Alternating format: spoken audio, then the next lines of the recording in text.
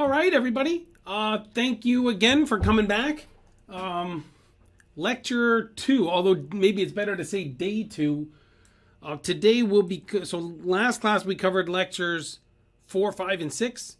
Today we're going to try to get through 7, 8, 9, and 10.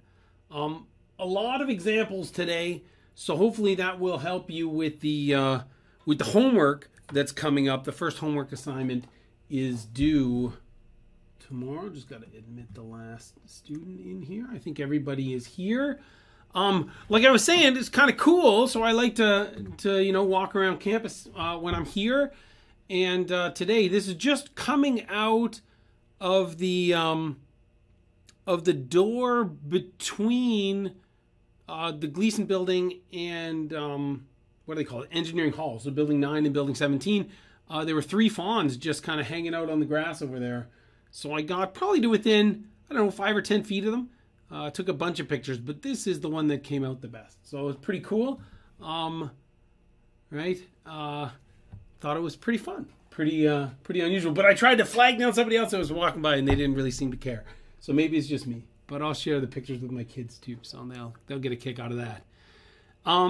So I looked at, from the office hour survey that I had submitted, times that looked good. So I had 4 of the 5 students in the class respond. So I've chosen these times for office hours.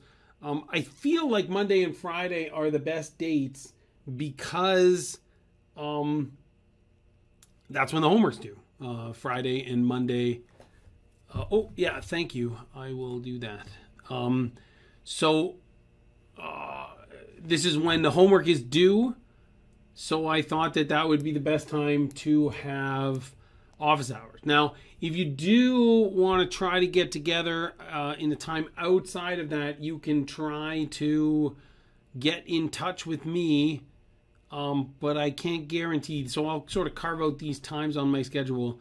I can't guarantee other times will work, but if these don't work for you in particular instances, then we can try to get something that does work for you. So, for last class, we were talking about the closed version of the first law, right? That delta E is equal to Q minus W. And I said we have this general flow chart where we are going to use the first law to find Q, which means that we have to find W, which we did last class, was talking about W is the integral of PDV. But then delta E, we make some assumptions and it becomes mass times the change in the specific internal energy. So then how do we find specific internal energy? And the answer is often, anyway, we use these tables that are in the textbook. And that's really what we're going to focus on today. Now, in order, especially when we're dealing with water or something like it, like a refrigerant, something that we boil and condense, what we really want to do is figure out what the phase is. So is it a liquid, or is it steam or a vapor, or is it some combination of the two, right? So we'll draw things like temperature versus specific volume and pressure versus specific volume diagrams. We'll draw these vapor domes for water or refrigerants, and we'll need to be able to know what the phase is. And we'll talk about how to do that today. But if it turns out to be a subcooled liquid, at least for now, until we get to the third part of the lecture today, we'll say that we'll look in table A5 if it's water, right? If it's on this line, it's a saturated liquid. That means it's ready to boil, but it's still liquid, right? So it's at the right pressure and temperature for boiling, but still in the liquid state. If it's above the vapor dome and to the right of the critical point, remember the critical point is sort of the apex or the highest part of the vapor dome over here, then this is superheated vapor or steam. If it's above the vapor dome and in this region, then we'll want to be on table A4 if we're talking about water. If it's on this red line, then it's a saturated vapor. Again, it's at the right temperature or pressure for boiling, but it's all steam, right? Boiling or condensing, right? Because it could change phase the other way if we're removing heat. Right? And then if we're in the process of boiling or condensing, then we could be at some equilibrium point where we're some combination of liquid and vapor. And then we'll use table A2 or A3 if we're talking about water. And that way we'll need some other piece of information because temperature and pressure are dependent if we're boiling. So we start to talk about quality in these cases. Quality is defined as the mass fraction of vapor, or the mass of vapor divided by the total mass. So what percentage of our mixture is vapor or steam by mass? So it turns out that if we're talking about table A4 or A5, if we're talking about subcooled liquid, or if we're talking about superheated vapor, the process that we'll use to fix the state is kind of similar, right?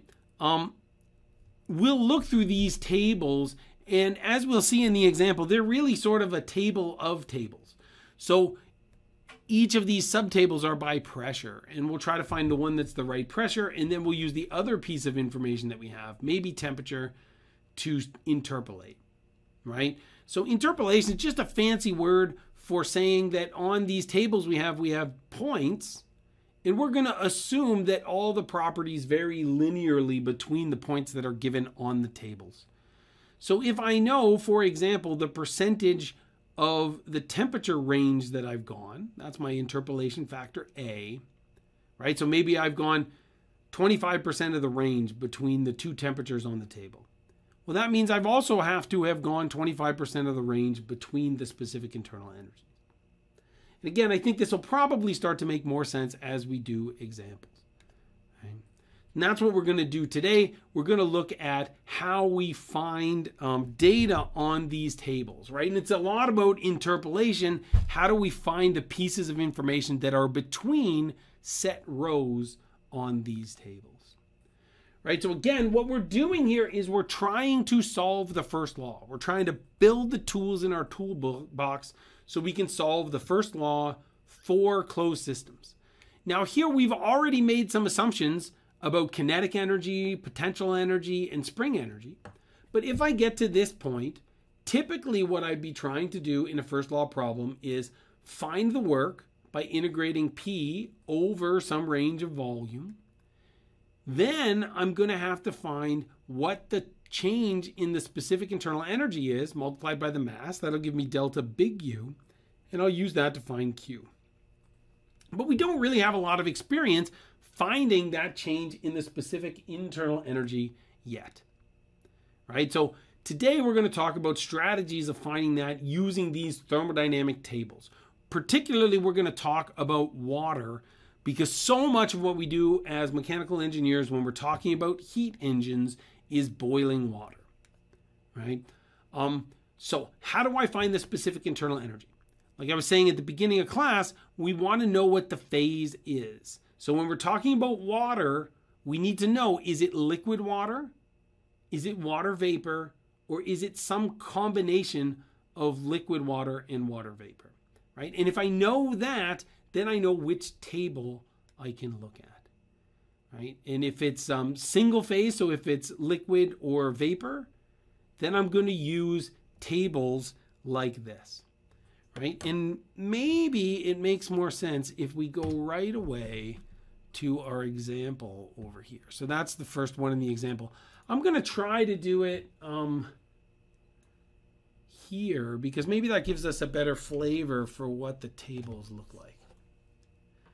Right? So the first state we're going to look at is state 1 on this example here.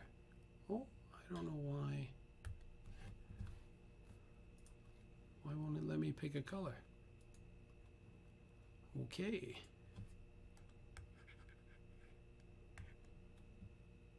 Maybe we'll use the PowerPoints. I don't understand why this is not working here. Can I write?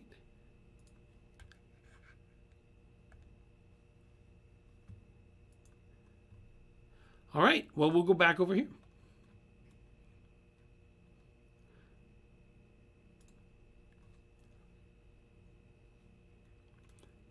So, sorry about that. So in this first case, it tells us we're at 10 megapascals, right? And we're at 400 degrees.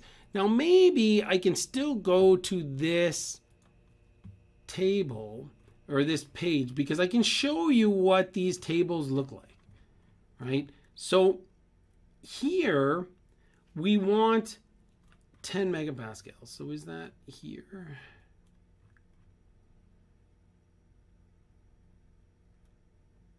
Right? So if I'm looking at these tables, you see, so table A5, this is for steam. If you look in the textbook or in the tables that we've provided on my courses, what table A5 is, like I said, it's a table consisting of many tables. So first we want to find the right pressure, right? So here we're going to look for, oh, this one's 10 megapascals, right? So this is for subcooled liquid, but I think our temperature was 400 degrees, right? And that tells us that, oh, we can't actually be on this table because 400 degrees isn't here. So instead, I need to look for some table, right? So we can see that these different tables have different values on them, right? And if I can't find both pieces of information, then I can't look at that table. That's not the right place for it, right? So in this case, we know that we're at 10 megapascals, which is 100 bar, and we're at 400 degrees. So we looked first at the 10 megapascal table as if it was liquid water, but 400 degrees wasn't on that table, right? It stopped at 275 or something, and then it told us that, oh, if we're at 10 megapascals, water boils at 311 degrees. But here we're talking about 400 degrees, so that's bigger than the boiling temperature. That means we must have steam, right? Because we're past the boiling temperature. So this case is pretty straightforward because I found my table, right? So it's at 10 megapascals, right? So that told me that it was this subtable in table A4. And then now I'm looking for a row on this table that's 400 degrees Celsius, right? So here it tells me 400 degrees. So I look down here and I'm lucky in this case because the temperature is right there on that row, right? So here I can just copy this down. So if it says, I think in the actual example, it says find the specific volume and the specific internal energy and all of these properties. But in the lecture, for the sake of time, we're just going to find U because the strategies are the same for all of them, right? So in this case, I just read that off the table. So if I was looking for the specific internal energy in this case, it's right off the table. I don't have to do any math here at all. It's just 2832.4. Does that make sense? Okay, remember, if you have questions, you can always unmute yourself, or you can try to type something in the chat. I'll try to keep an eye on that as well.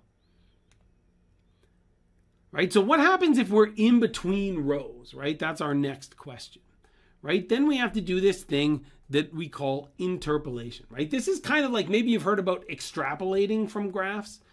That's when you go beyond the last point in your series, right? So this is interpolating. We're guessing a value that's in between two known points on our graph, right? Or in our tables in this case, right? So if I assume that whatever function, so the specific internal energy is some function of temperature. It's really nonlinear, but I'm going to pretend that it's linear. And if that's the case, then I know if I've gone, say, 20% of the distance between two temperature values on my table, then I also have to have gone 20% of the difference between two specific internal energy values, right? So in this next part of the problem, it says we're at 1 bar, right? Remember, a bar is, it's kind of like the metric equivalent of 1 atmosphere. So 1 atmosphere is generally quoted to be something like 101.3 kilopascals. But in the metric system, we don't like that. We like nice round numbers, right? So 1 bar is 100 kilopascals, right? So if I asked you, and remember, the boiling temperature of something like water is dependent on the pressure. So as the pressure gets higher, right? That means that the atmosphere is pushing those water molecules closer together, so the temperature has to get higher for them to separate into vapor, right? But because you're a human and you live on Earth, probably somewhere near sea level, you probably know what the boiling temperature of water is, right? So around atmospheric pressure, or at atmospheric pressure, the boiling temperature of water is 100 degrees Celsius, right? So this is about atmospheric pressure. It's a little bit less. So the boiling temperature here would be a little bit less than 100. But in this case, we're talking about water that's at 1 bar around an atmosphere and 410 degrees. That's much higher than the boiling temperature. So this must be steam, right? So I look at table A4, which is my steam table. And like you see here, it's a table A4 is a table of tables. So I want to find the table that has the right pressure value at the top, right? So here I'm looking for 1 bar, right? So 1 bar, and I'm looking for 410 degrees, right? So in this case, I know it's the right-hand table on this slide, but I'm trying to find specific internal energy, and I'm not quite as lucky as I was last time, because last time it was right on a row, and now it's somewhere in between, right? So I know that my specific internal energy is going to be somewhere in between 2968-ish, right, and 3032.6, right? But where is it in between, right? So now the assumption that I make is that specific internal energy varies linearly with temperature. And I'm at 410 degrees. So I want to do this linear interpolation, right? So here, this T min becomes 400.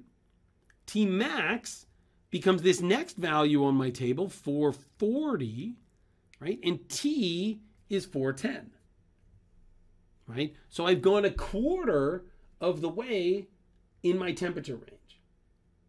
That must mean, because it's linear, I've gone a quarter of the run, so I must have also gone a quarter of the rise, right? So mathematically, I define this interpolation factor, which I call A or B or some other letter, right? The interpolation factor, I always set it up like this. So it's the thing, the property that I know that I'm looking for, right? So this is my temperature, in this case 410, minus the minimum temperature in my range, that's 400, divided by the total range, which is T max minus T min, or in this case, 440 minus 400. That same value of A has to be equal to the specific internal energy at the temperature I'm looking for, minus the minimum specific internal energy in my range, divided by the total range of the specific internal energy. Does that make sense?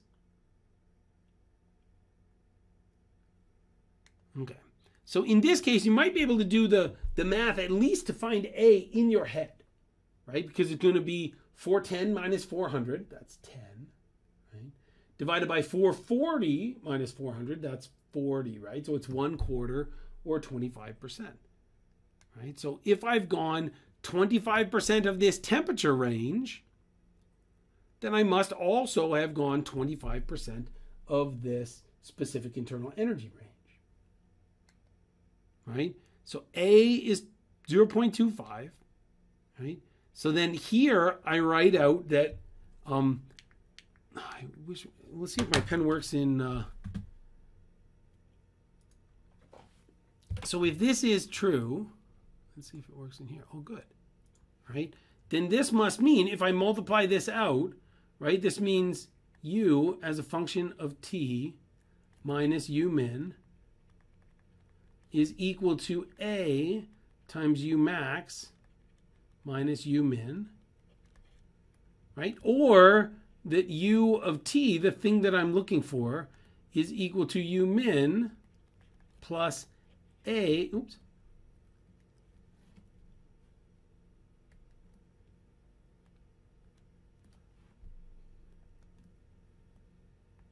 A times U max minus U min, right?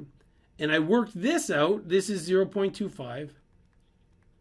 and I get these values from the table, and this is the thing that I didn't know. So if I was looking at this particular system of equations, right, when I'm trying to find, I didn't know A initially, but I knew T, T min, T max, and T min. Here I don't know A, and I don't know U of T, but I know U min and U max, right? So I have two equations and two unknowns. So I use my first equation to find A, and then I put A into this equation, and I get this, and then I use this equation to find U of T. Does that make sense? Yep. Did you have a question, Jules? Yeah. So wouldn't U T, so that intermediate value that you're trying to find, wouldn't that be like, so if it's 25% of the way there, like this one? Yep. So you could just multiply U min by 1.25, right? And that should get you the same value. If I multiplied U min by 1.25, because it's 25% of the range and not 25% of U min, right? So I don't think that'll give you the correct answer, right? So that's how we do these types of problems, right? So here I can do this and I get this number, right? But again, it's a little bit less important how we get the number, a little bit more important, or it's a little less important what the number is, a little bit more important how we do the process, especially early on, like until the first midterm. What happens is on the first midterm, I'm more interested in how you're getting these numbers, right? And then the second midterm a little bit less, and the third midterm a little bit more. So we'll learn a little bit more. So you really want to demonstrate your understanding of this when we get to, you know, to the first midterm. Let's go back and see if I can. If I close this.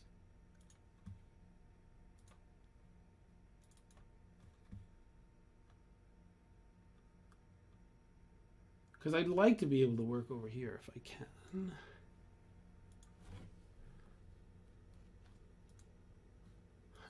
I don't know why. Okay, we will continue. All right, so I'm going to skip that example. Well,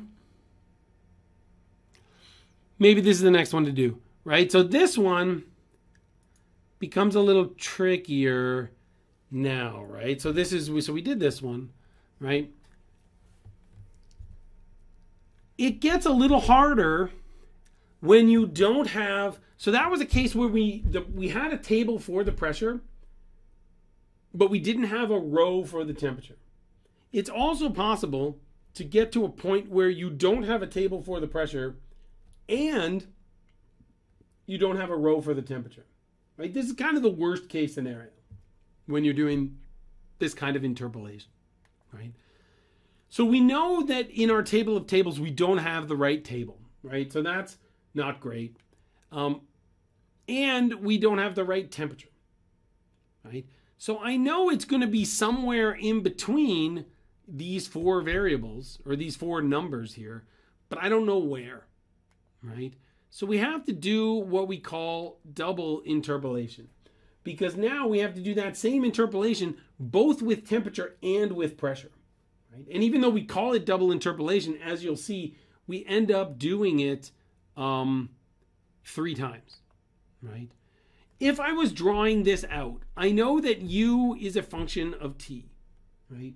And I have 2 different lines here, right? 2 different functions, one at P1 and one at P2, right? And I know that, you know, this makes some kind of shape, and I know my final value has to be somewhere inside that shape there, right? So I have some temperature that's between T min and T max, and some pressure that's in between P1 and P2. Right? So now I have to interpolate twice, and I have 2 different potential strategies when I look at this graphically. I can do either of these 2 variables first, right? So I could interpolate with temperature first, right? And then I have my interpolation factor A, And then really what I do is I do that same interpolation that we talked about in the last example, but I do it at both pressures. Right? Now it's like I've made a table of my own at the right temperatures, or a row on both of those tables, right? That's the right temperature. And then I have to interpolate with pressure in between those two values. So I need another interpolation factor, B, right? And then I can interpolate between those two pressures, right? And that'll give me the value that I'm looking for, right?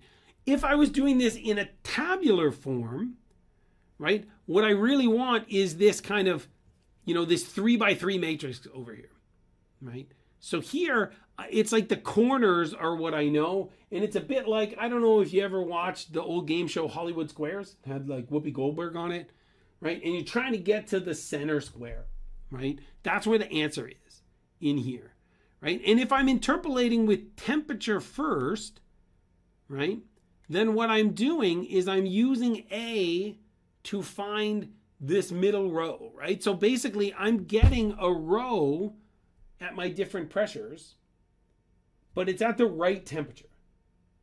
And then I use the interpolation factor B to get to the center here, to get to the answer. So I don't need to figure out all of these 9 squares here. I just have to get to the middle, right? So I can either go vertically first with temperature and then once with pressure, right? Or I could do my second option, which would be to integrate with P first, right? So if I integrate first with pressure, graphically, that looks like this. Remember, we called our interpolation factor for pressure B, right? So I'm going to find these two intermediate points, right? So that's at that given those temperatures that are above and below the temperatures I'm looking for. Now I'm making like a new table that's at the right pressure, right? But it's only going to be 3 rows, right? And then I can interpolate between those two new values with my second interpolation factor A, right? And that'll get me to the center as well. So graphically it looks like this, but if I'm making a table, which is probably what I'd suggest you do if you're crunching the numbers, right, is now I'm first going to interpolate with pressure, right? And then what I get is this new column in the table that's at the pressure that I'm looking for, right? And then I use my interpolation factor A to find that middle point, the point that I actually care about. Now, how do I choose, right? What's the right order to do this in? Or is there kind of a heuristic that I can use? So what I tend to look for is double interpolation. I'm really hoping I don't have to do on an exam because it takes some time. But if I have to do it, I'm going to hope that one of my two interpolation factors is 0.5. Because anytime one of those interpolation factors is 0.5, it means that the value is halfway in between the numbers on the table, right? Which is the same as doing the average, right? And that average calculation is fairly quick to do, right? A plus B over 2, right? Or maybe I shouldn't say A plus B because we're using, right? So the two numbers, right? I just take the average, right? So in this case, we're lucky, right? Because if I look for my interpolation factor for P, right, that's not halfway in between these two values, right? 0.7 bar and 1 bar. 0.8 bar is 1/3, right, of the way in between, right? But my temperature value, 220, is smack in the middle of 200 and 240. So one of my interpolation factors here is 0.5, right? So in that case, in this case, I would interpolate with temperature first because it's easier and I have to do that one twice. And then I would interpolate with pressure. So what does this look like? Right? So here I've listed my values. So this is the 0.7 bar. This is 1 bar, right? And 200. Here's a row for 200 degrees and a row for 240. So what I did was I took these two numbers, 2659 and 2719, and they go in the corners here, right? And these two numbers, 2658 and 2718, they go in the corners over here. Right? So that sets us up, right, in our 3x3 matrix that we're trying to get to the middle of. Right? Now, I want to use the interpolation factor A first, right? Because that's halfway in between here and halfway in between there, right? So now I'm first going to find the midpoint between here. So I'm going to do my interpolation, right? So halfway in between there, if I take the average, then I get 2689, right? So that goes up here. Similarly, I want to take the average of these numbers and put it in over here, right? So now I have these values, right? Now, if this was an exam, I'd want to stop here and say, oh, 2689 and 2688, they're pretty close together. You know, and I know it's a third, and they're like 1 apart, right? So I could just subtract 0.3 or something from over here, or just take half in the difference. But I want to tell me that, like, hey, Dr. Schertzer, I'm running low on time.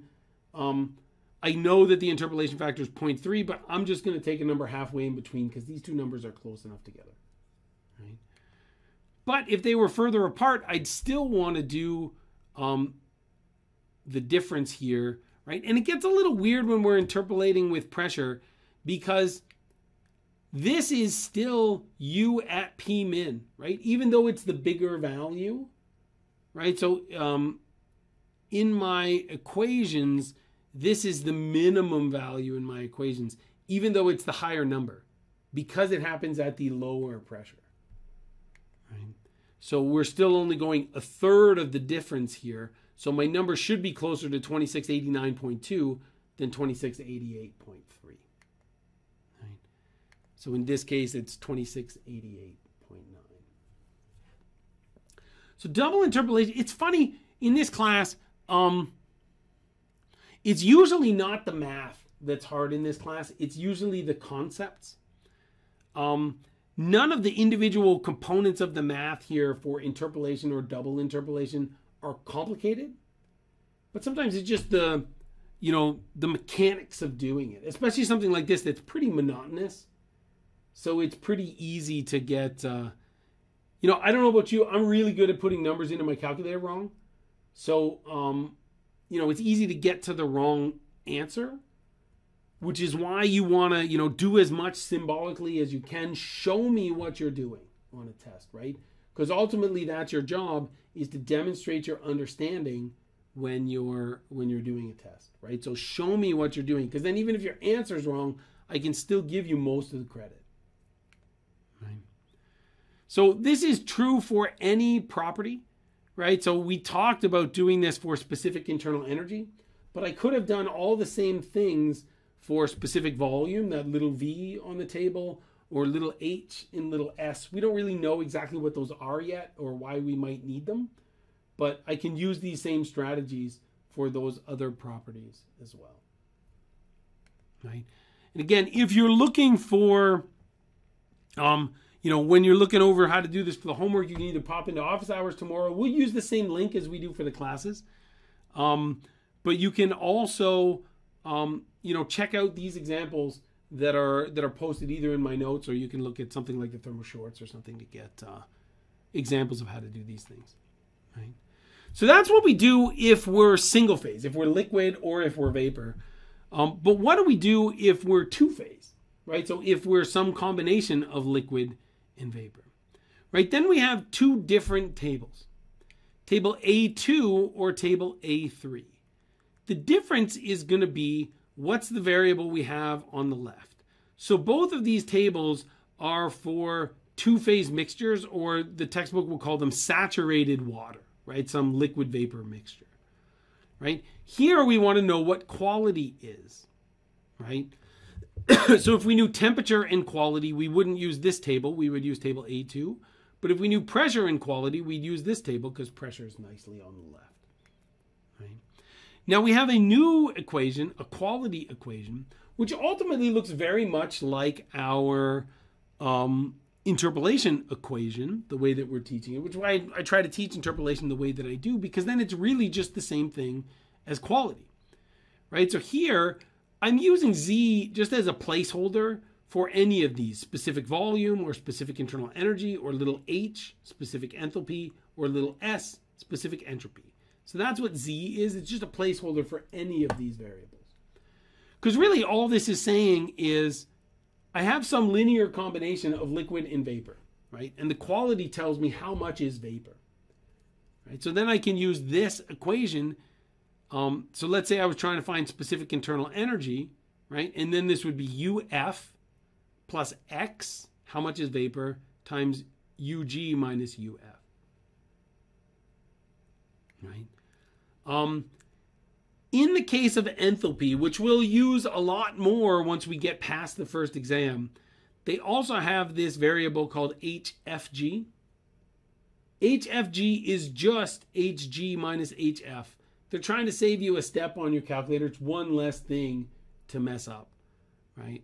We use that more for open systems, so we don't really use it before we get to the second part of the class. So what does this table mean? This one's a nicer version of the table. So remember, we have our vapor dome drawn here, right? And the leftmost line, this is our saturated liquid line, right?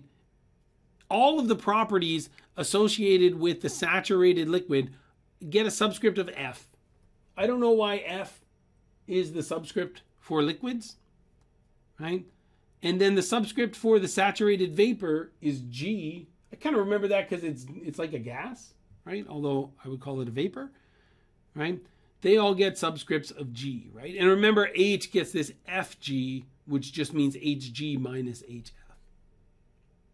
One thing you got to be careful of in this particular table is when it gives us the saturated liquid specific volumes. Remember, specific volume is 1 over the density, right? Or it's the volume divided by the mass.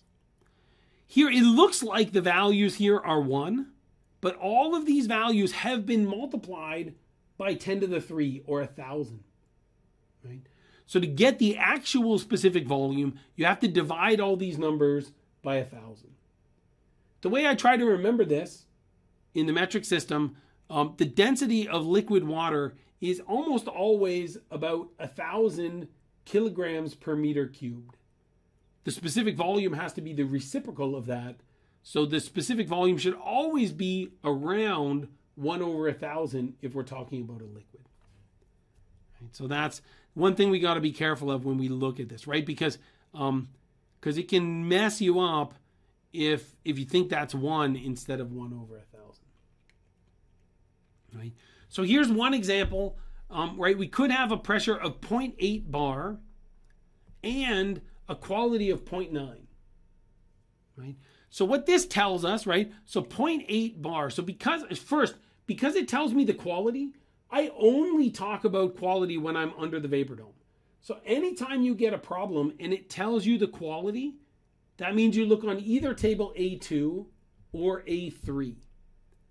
Because the other piece of information we have here is the pressure, I go to table A3 because it has nice round pressures on the left. Right? What this means as I read left to right, this means that if I have water and it's boiling at 0.8 bar, remember that's somewhat less than 1 atmosphere, that means the temperature is going to be 93.5 as long as phase change is happening. This tells me that if I'm at 0.8 bar, the boiling temperature of water is 93.5 degrees Celsius. Right? So if I told you that the pressure was 0.8 and water was boiling, you can't fix the state because you don't know how much is liquid or vapor, but you could tell me the temperature right away, right? So now here, if I'm trying to find the specific internal energy at 0.8 bar, it's somewhere between 391.5, right? And about 2,500, right? Notice there's a big difference between these values. This is again why my grandmother would have told me a watch pot never boils. You have to put a lot of energy in to go from liquid to vapor, right?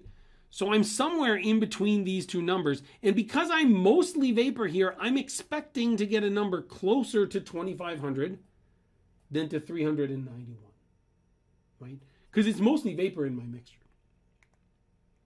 right? So I know that it's somewhere in between those two numbers, but I don't know exactly where, right? So I want to do the math here, right?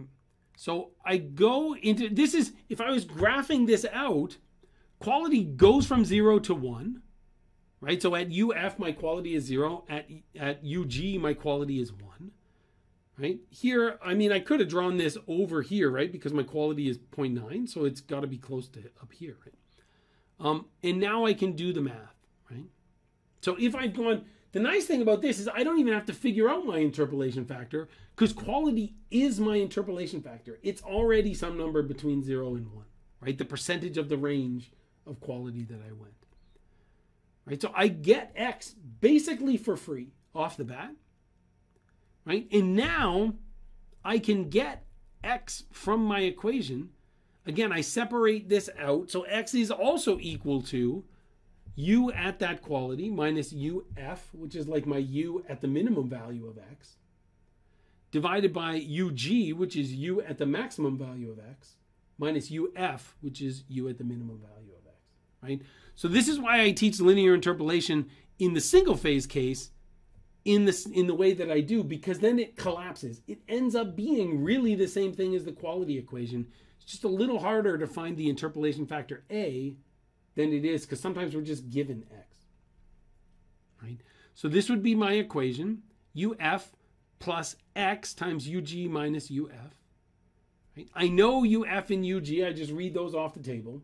It told me X was 0.9, right? So I can put those numbers into my equation, right? So 391.5 goes here. And then my second term is 0.9. That's my quality. Gets dragged down in here. And then I take UG minus UF. I put that into my calculator, and provided I didn't make a mistake, I get 2,288.1. I can do sort of a sense check here. I get the right units, right? Because it's internal energy, right? So it's kilojoules per kilogram. And I'm closer to UG than I am to UF. To me, that makes sense because I've gotten mostly water vapor, right? So I'm 90% water vapor, so I should be closer to the water vapor value, UG, than I am to the liquid water value, UF, right? So this kind of conceptually makes sense to me. So this is what I do if I have pressure and quality, right? So if it's two-phase, pressure and quality. I like when they give me quality because I automatically know what table to look at. If they give me temperature and quality, it's basically the same process. It's just that instead of looking on table A3, right? So when I go back here, table A3 had pressure in the leftmost column, nice round numbers of temperature, and then it tells me the pressure, or right, nice round numbers of pressure, and it tells me the boiling temperatures at that pressure. Table A2 has nice round values of temperature on the left, and then it tells me if I was at 85 degrees and water is boiling, oh, then my pressure must be 0.58-ish bars. Right? In this case, it tells me the temperature is 100 degrees Celsius and I have a quality of 0.25. Again, because we're humans and we mostly live at around atmospheric pressure, if the temperature is 100 degrees Celsius and water is boiling, you already know we're at 1 atmosphere, so the pressure is about 101.3 or 0.4 kilopascals. But that's not what it asked us, right? It asked us for the specific internal energy, right? So in this case, right, we're looking between 419-ish and 2506.5. Right? And now, because quality is only 0.25, I know that I should be closer to the liquid value than I am to the vapor value, right? But it's the same equation. I still use the quality equation, right? I get that U of X is equal to UF plus x times the difference between UG and UF. Right? And when I put that together, I get about 941 kilojoules per kilogram. Right? Again, I can look at this and say, like, does it make sense? Well, the units are right. It's in kilojoules per kilogram, right? And it's closer to 418 than it is to 2,500, right? So again, it sort of makes sense. Right? And I know I went through this one faster, but the math is the same as it is for the other case that we just did.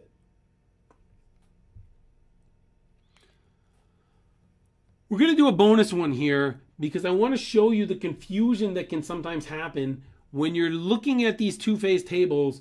Your spidey senses always got to start tingling when you're talking about specific volumes. So here, right, we're looking at specific volumes, right? And it tells me that I'm at 100 degrees Celsius, but my specific volume is 0.9. So the first thing that I want to do is say, is it a two-phase mixture? Right? It's only a two-phase mixture if I'm at a specific volume that's in between UF and UG. Right? So usually what I do when I have a full classroom, right, is I'll ask for a show of hands and ask how many people, like, who thinks that this is in between UF and UG? Right? So is 0.9 in between UF and UG, right? And often a lot of people say, well, no, it's not in between those two numbers. Like, I'm not a mathematician, but I know that 0.9 isn't between 1.04 and 1.67, right? And that's exactly what it looks like. And if you do it too quickly, that's what you're going to end up with, and the answer will be wrong, right? Because this value here, UF, is not 1.04.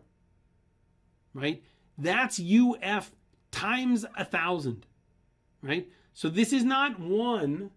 It's 1 over 1,000. It's almost 0. Right?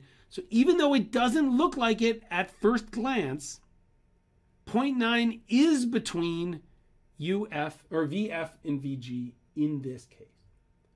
So what do? Right? This, I like it when it's a two-phase mixture, but my favorite is when they tell me the quality. But in this case, they didn't tell me the quality. So that makes this problem a little bit harder, right? Because first, I'm going to have to use the fact that I know the specific volume to find the quality.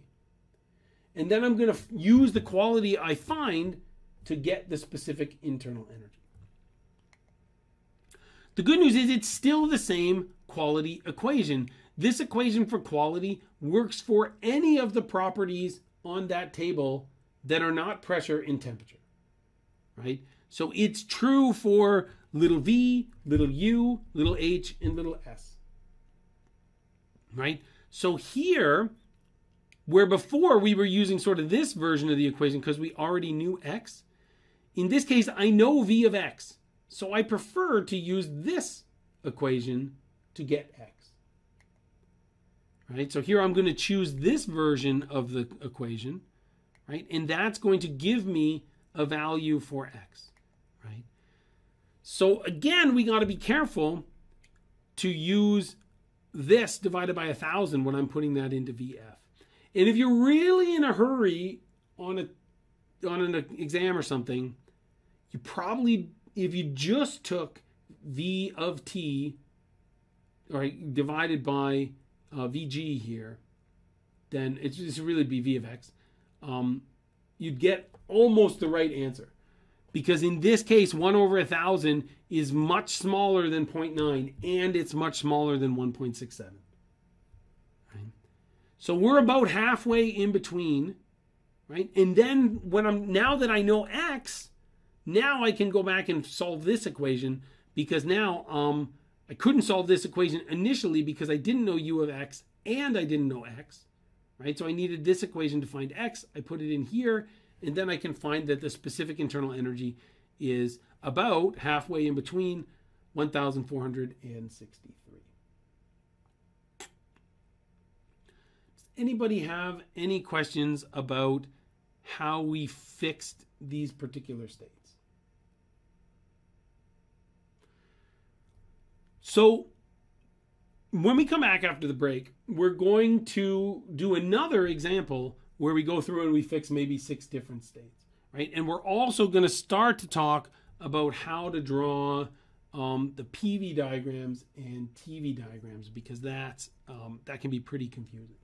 So we'll maybe take a break for 5 minutes. We'll come back at 7:25 and we'll get going on that second example. And I'm going to try to figure out how I can use my pen on that example. So I will see you in 5 minutes. Thanks. Okay, so I think my problem here was that those other things were the version of Word was an old version of Word, right? So so I updated the version, now it works, right? Now here, there's some preamble here. It says that, hey, you're working at a nuclear power plant and your boss wants you to find values for specific internal energy in all of these particular states, right? So we're going to go do that. Now, the good news is for each of these states, we have 2 pieces of information, right? So we need 2 independent intensive properties to fix the state, right? So this first one, it's at 460 degrees and 80 bar, right? So I need to figure out, I like to draw TV diagrams if I have a choice, right? Now here, because we're talking about water, I'm going to draw a vapor dome.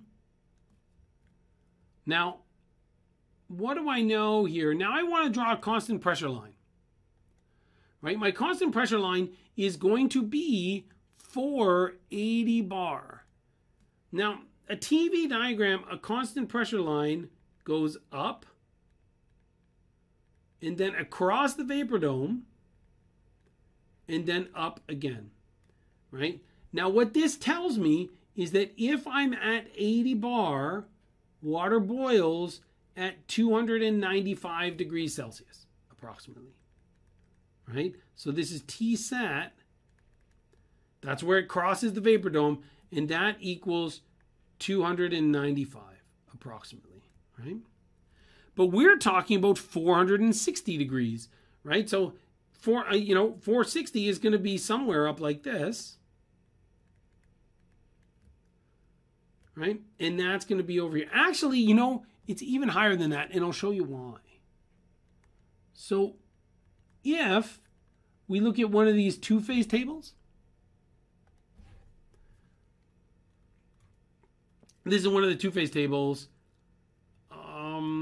Does the other one have the...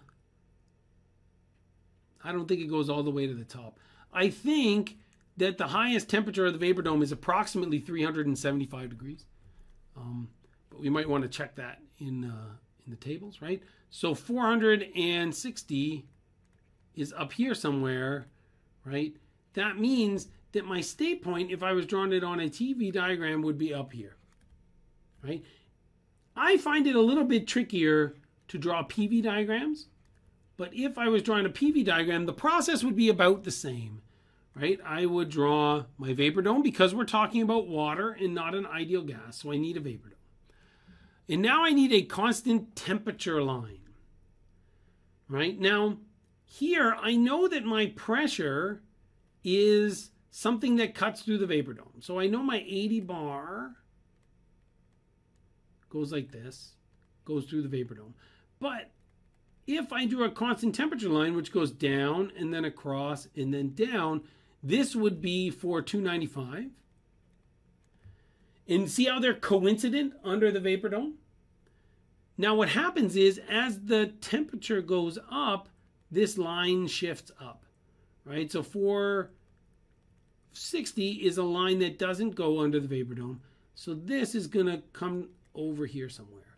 So the good news is, when I drew both of these, there's some agreement. The points don't have to be in exactly the same place, but they have to be in the same part of the graph, in both of these cases, I see that I'm expecting this to be a superheated vapor. So I go to table A4. Right?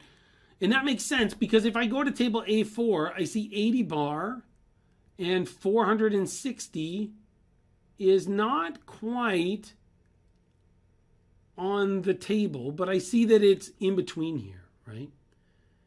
So now I want to get, so I have to interpolate, right?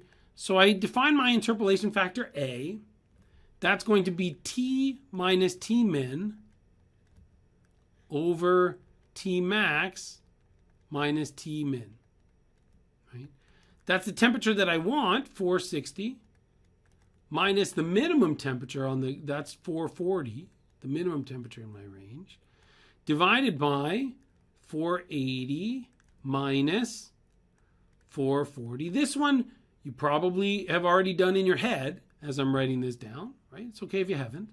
This is 20 over 40, right? Which is 0.5,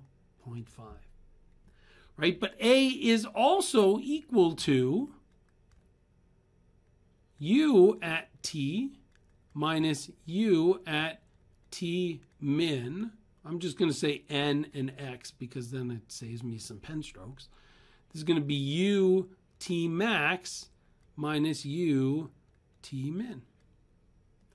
Right? So if I look at this part of the equation, right? So if I look at this system of equations, the things that I know, right, are U at T min, U of X, or T max, U at T min, right? I know T min, T max, T min. The things that I don't know are A and UT, right?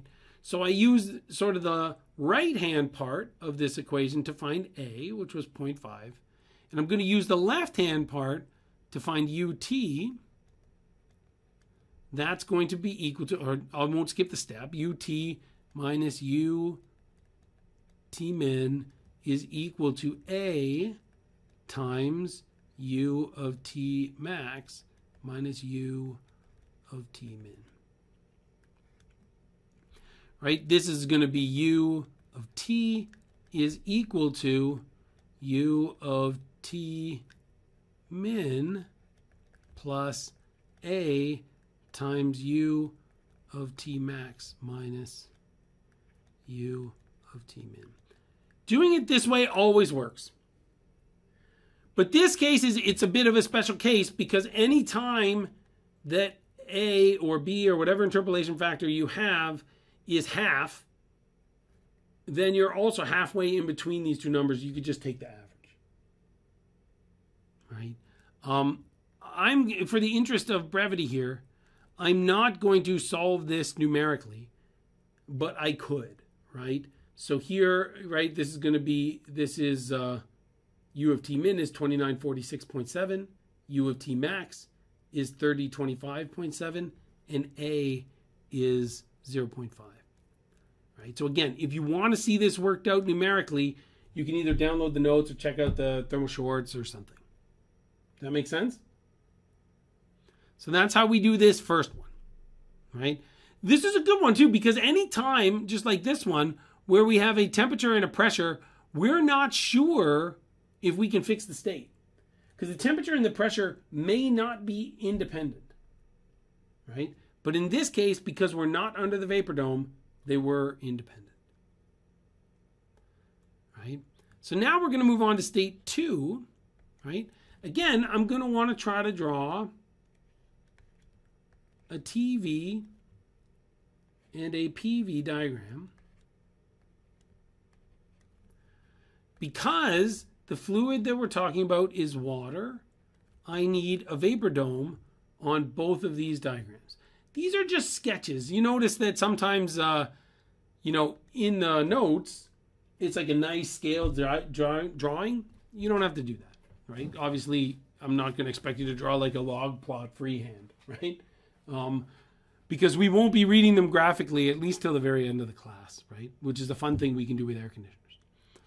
So here we know that the pressure is 7 bar and that the quality is something, right? Almost 1, right? So the nice thing here is I know automatically that my I'm under the vapor dome, right? And because I know the pressure, I'm going to go to table A3. I like A3 for pressure because it's got pressure as the first column, and these are nice round numbers. So I'm going to take this row. What it also tells me is that anytime I'm boiling, if I'm under the vapor dome, then at 7 bar, my temperature is 165.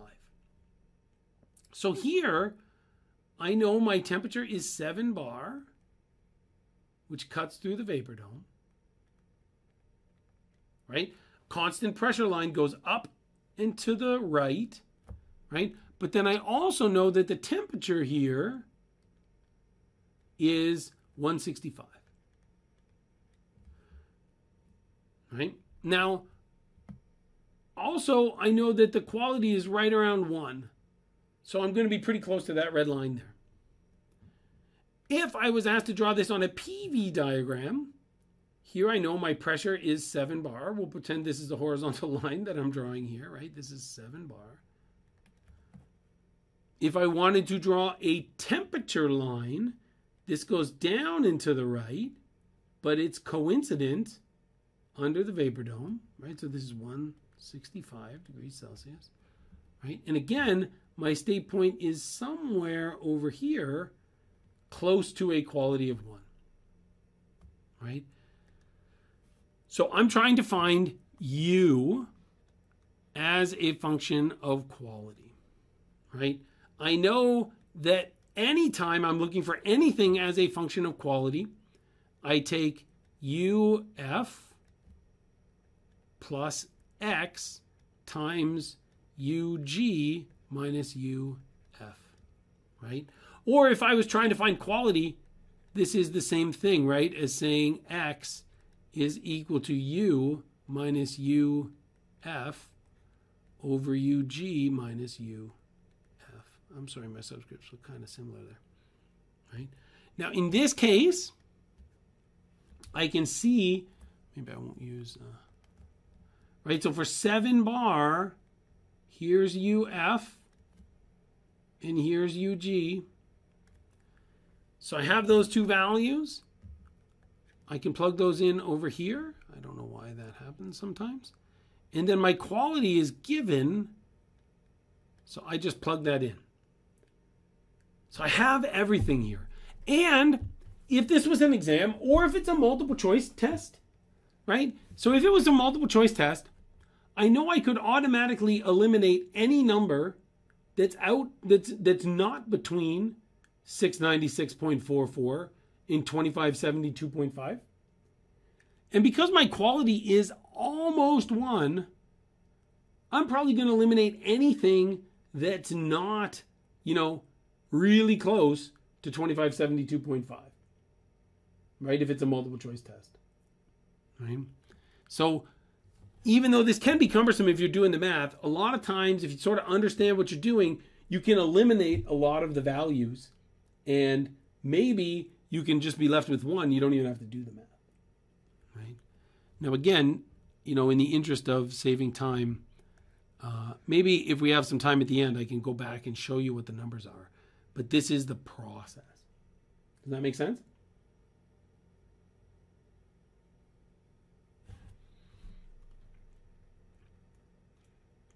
So now we're going to do state 3.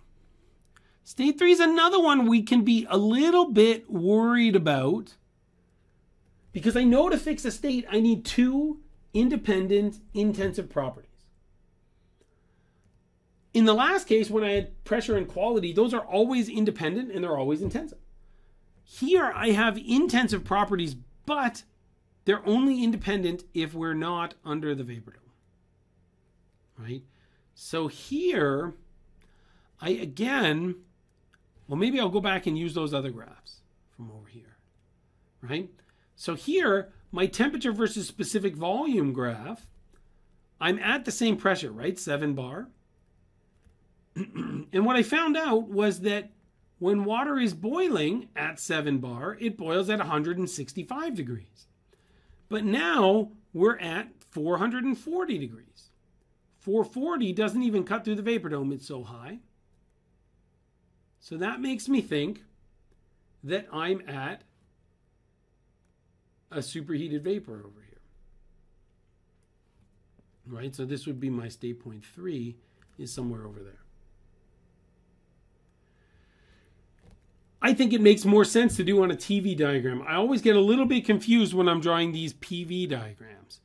But what I know is that when I drew this 165 degree line, it cut through the vapor dome across that same line as the 7 bar line.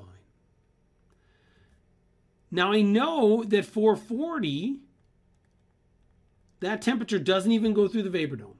So it's always above the vapor dome, but it still moves down as I move left to right.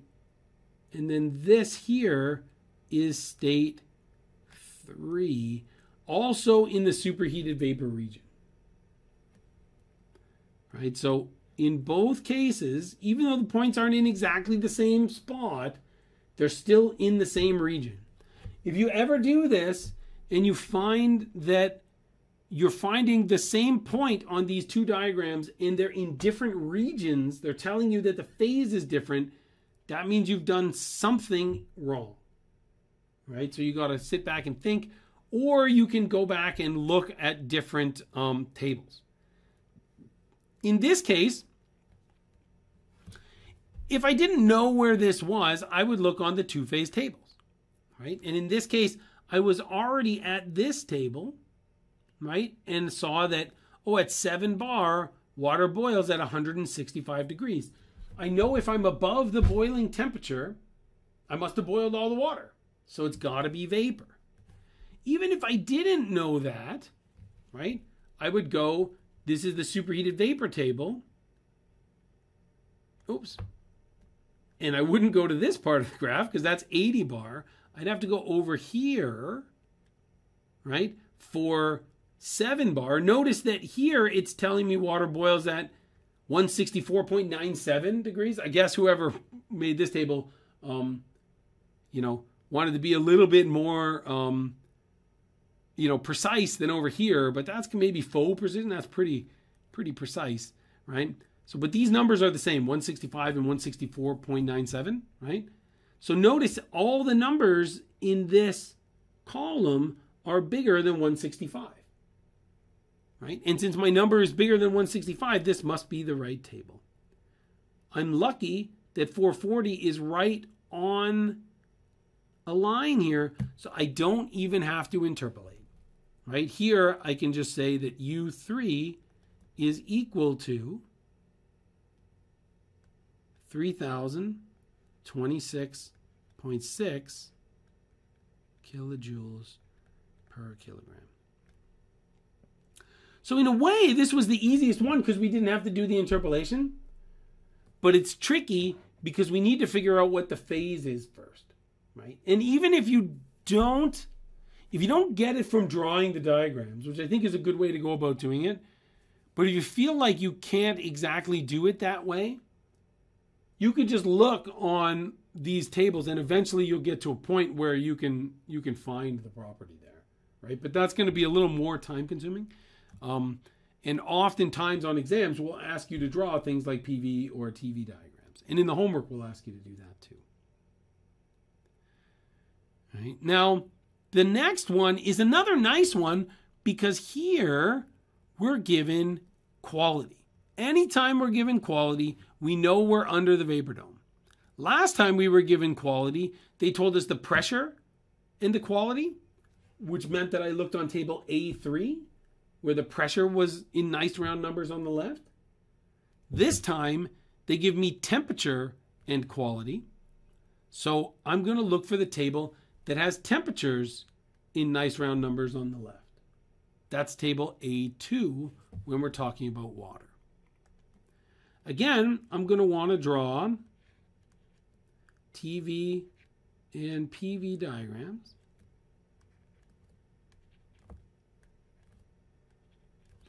And again, because I'm talking about water, I need to draw vapor domes on my TV and PV diagrams.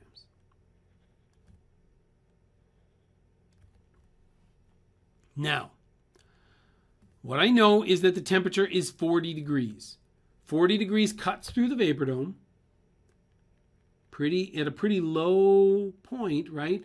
Because we know that at 1 atmosphere, water boils at 100 degrees. So if water's boiling at 4 degrees, it must mean that the pressure is pretty low because it's easier for those water molecules to separate, right? So there's less sort of atmosphere pushing those water molecules together. So here, my pressure is lower than 1 atmosphere.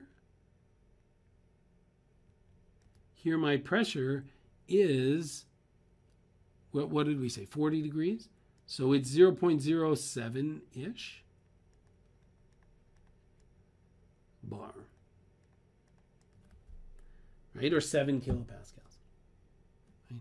Again, just like the last quality one, the quality is pretty high. So I'm expecting my state 4 to be pretty close to that saturated vapor line. Now, if I'm drawing my PV diagram, what I know is the temperature, right? So now I know that the temperature cuts through the vapor dome, right? And that it cuts through the vapor dome at that low pressure, right? So here, I'm going to have a constant temperature line that looks like this. This is my 40-degree line, right? And the pressure associated with that 40 degrees is 0.7 bar. My state point 4 is close to the red line because my quality is pretty high. Does that make sense? This is great. I love it when they tell me the quality. Because when they tell me the quality, that means I can use my quality equation. I know that U of X is equal to UF plus X times UG minus UF. Right? This is all, in this case, at the temperature that's given. Right? So this is also at the temperature that's given. So here, I want to come over here. I use my gray pen, right? And I'll say, oh, I'm at 40 degrees. So this is UF and this is UG. This is a thing that you can mess up sometimes. You know, if you're doing it fast, especially on an exam, maybe you pick from the wrong row, which is, again, why you want to show the symbolic part of the solution first. If you just jump to the answer and you don't show me what you're doing, even if you get it right, you haven't demonstrated your understanding. But especially if you get it wrong, there's no way I can help you. Because you just wrote down a number, and the number, if it's wrong, I have no idea how you got that number. And even if it's right, it's hard to give you credit for it because you have to demonstrate your understanding, right? That's your job in a test, right? So here I know UF, I know UG, and I know UF, and X is given. Right? So here I'm going to expect my number U of X, it's going to be close to UG, right? It's not exactly going to be equal to UG, right? Because it's, you know, if I looked at this in my head, you know, this is like, this range is only something like 2200. So it's going to be something like 220 less than this. So it's going to be something like 2220, right? But you got to do the math to figure out what the actual number is, right? But again, if you were running short on time, you could just write something like this, right? If you do the whole system, the whole problem symbolically, which I'm always going to encourage, especially you'll see this more and more as we get closer to the exam, you know, do as much of the problem symbolically as you can. Because that's demonstrating your understanding, right? That's, you know, you get, I don't know, maybe 70% of the benefit of the points, right, is showing that you know how to do the problem, right? And the good news is, for these closed first law problems, or when you're fixing, you know, the process is almost always the same, right? Now, it gets to be different when it's this choose your own adventure. How do you find the value of U? What's the right phase, right? But symbolically, the answers are usually pretty close to the same, right? So do as much as you can symbolically first. Next, we move to state 5. State 5, this is great because not only do they give me quality, but the quality is 0. And when the quality is 0 and the quality is 1, if it's one of those two cases, that's like almost the best solution you can have, right? Or the best option that you can have, right? So the first thing we want to do is, well, because we already drew, because the temperature is the same, we already drew our TV diagrams here and our PV diagrams, right? The only difference in this state is that the quality is equal to 0. Now remember, what quality means is it's the mass of vapor divided by the mass total, right? Or the mass of vapor divided by the mass of the vapor plus the mass of the liquid, right? But if quality is 0, it's because the mass of the vapor is 0, right? So that means, yeah, we're at the right temperature and pressure for boiling, but we're all liquid, right? That means we're right on. I don't know why it keeps erasing like that. That means we're right on. See, it does it again. We're right on this blue line here, right? That's where our state point is. If the quality was 1, then we would be right on the red line, right? Now, this is a step that you can skip in the future, right? But I'm not going to skip the step here, right? So here we're at 40 degrees again, right? I know that U of a given quality is equal to UF plus X times UG minus UF, right? But in this case, the quality is equal to 0. That means this whole term here is equal to 0, right? Which means that U of a quality 0 is just equal to UF, which in this case is equal to 167.56 kilojoules per kilogram. Does that make sense? If we had the case where it was the same thing or a similar thing, right? That U of X was equal to UF plus X times UG minus UF, right? But let's say in that case, X was equal to 1. If X is equal to 1, then this is going to be UF plus UG minus UF. And those two terms cancel out. And that's just UG, right? U of 1, right? So anytime your quality is 0, you can just take the value for the saturated liquid. So whether that's VF or UF or HF or SF, you just take that number, right? Anytime the quality is 1, that means you're fully on the other side of the range, which means you can just take VG or UG or HG or SG, right? So those are kind of some of my favorite cases because they're real straightforward, right? So I like it when they tell me quality. I like it even better when the quality is 0 or 1. Right, so now we've gone through 5 of these states. Let's look at the 6th one. This one is a little bit different, right? So here we're at 80 bar and H. We don't really know why we would use H, but it's a property that's on the tables.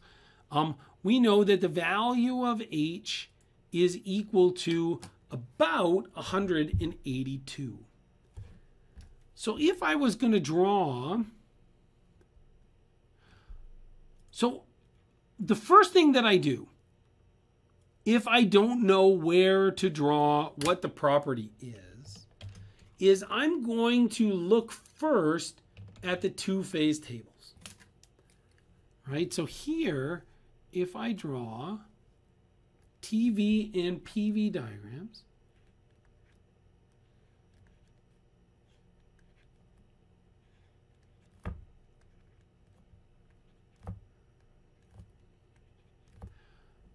I'm going to draw my saturated liquid line over here. You don't have to use different colors. I always encourage students to bring colored pencils, or in Canada we called them pencil crayons. But I think when I say that, people look at me funny. So just like in Canada we call macaroni and cheese craft dinner, because what happened when I was, I don't know, maybe in my teens, Canada passed a law when they were talking about food that if you list the ingredients, you have to list them in order of, concentration by mass. So they used to call it cheese and macaroni, right? But there's more macaroni than there is cheese. So, instead of changing it to macaroni and cheese, I guess they called it craft dinner. Part of me thinks that maybe it's because there's no actual cheese in there. This is the same thing. So I knew a guy who worked for a company that made a product that has the word cheese in it, but it's not spelled as cheese. That means that they kind of get away from this rule because there's no actual cheese in there, or there doesn't have to be, right? And it was sort of inflation proof, he said, because what would happen is as the price of cheese went up, there was some cheese in there, but as the price of cheese went up, they would reduce the amount of cheese in the product and increase the amount of other stuff, not cheese, in the product, but they could keep the name the same, right? So in this case, we have a pressure of 80 bar, right?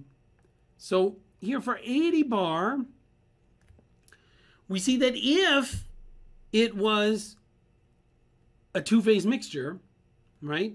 If I'm trying to draw an 80 bar line on this graph, it's going to cut through the vapor dome.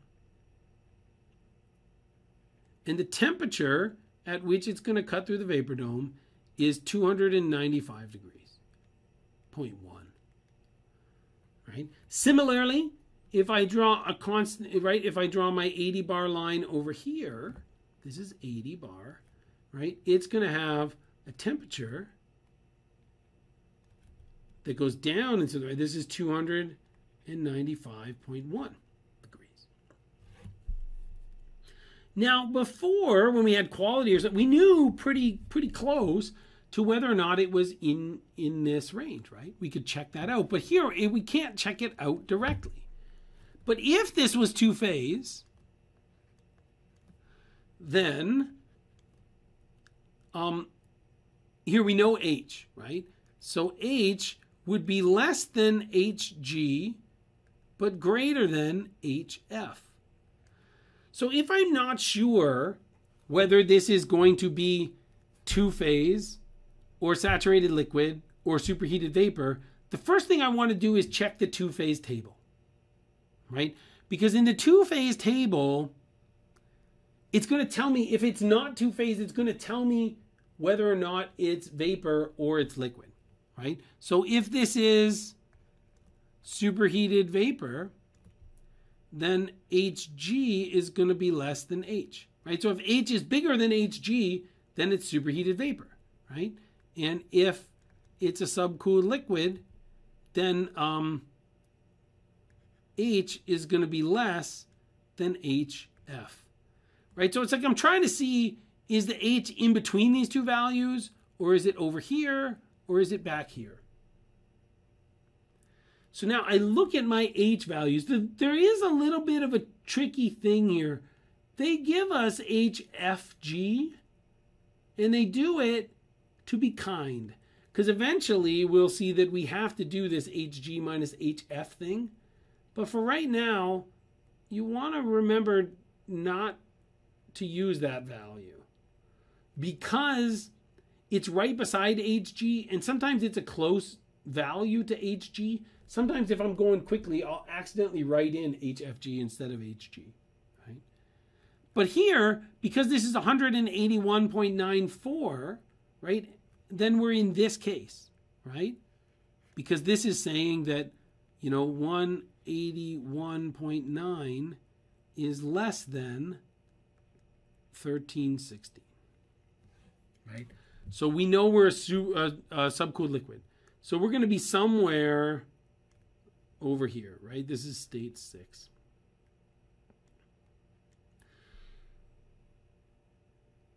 If I had to pick my least favorite phase in this class, it's, at least for now, we'll see by the end of the day that actually subcooled liquids are not hard to deal with. But for now, subcooled liquids are a little bit hard to deal with because often there's double interpolation. So when we look at the tables for superheated vapors, where's the superheated vapor table? They tend to be pretty close together because they don't have the whole table here. It's tough to tell, right? But the ones for subcooled liquids, the pressures are really, really big, right? So this one's a tough one to do, right? So here we're looking for values of H, right? And we know that we're at, what is the piece of information we have? We know that we're at 80 bar. Oh, this one's kind of tough because this is a double interpolation problem, right? Because we don't have a table for 80 bar.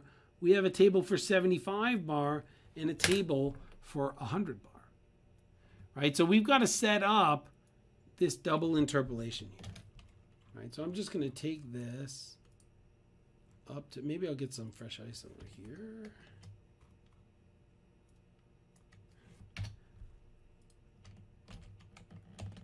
Right. And I'll copy this guy down, right?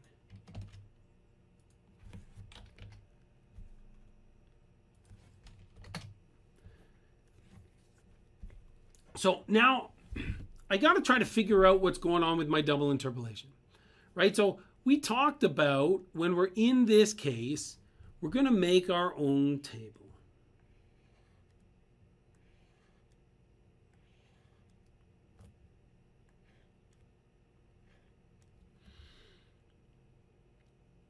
But it's a little tricky when we don't have temperature or pressure. So we know that it's 181.94.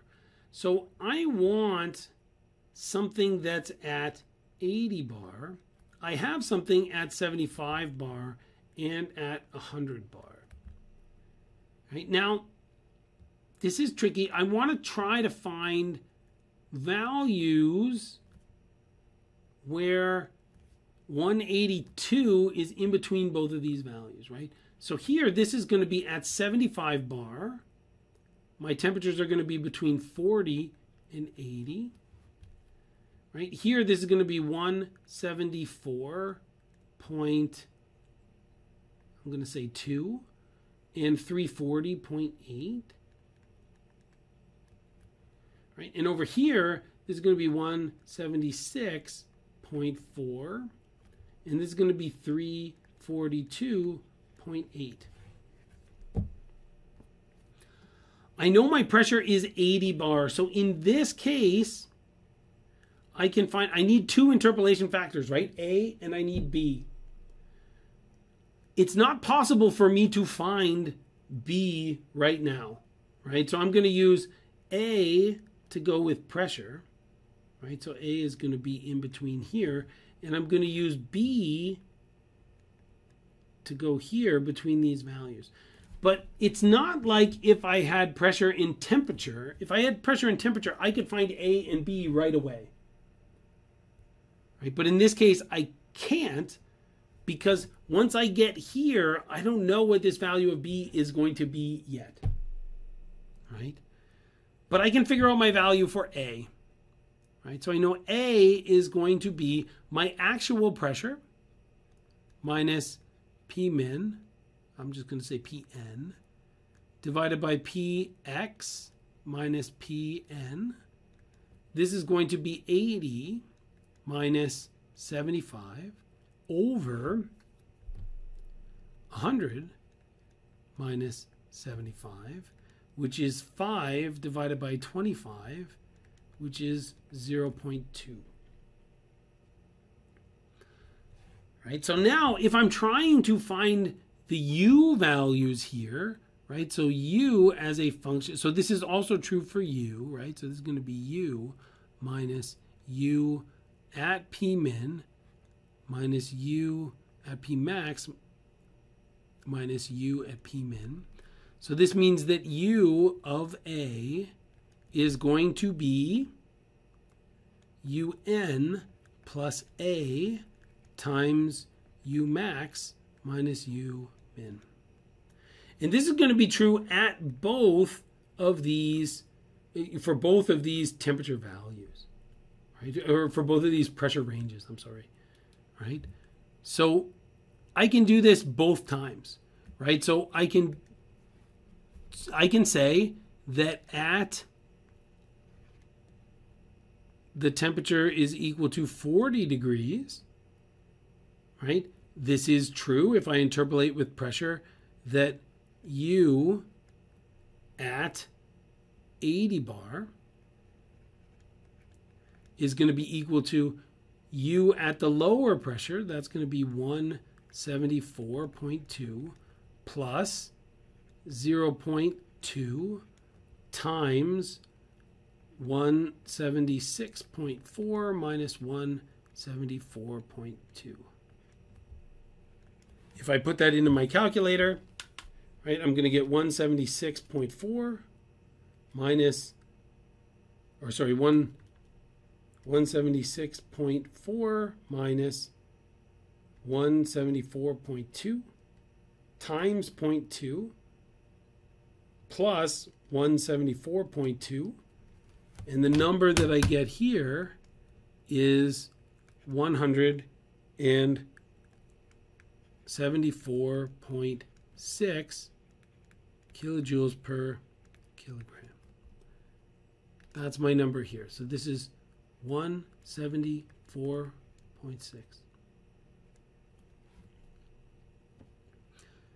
Now, at the temperature is equal to 80 degrees,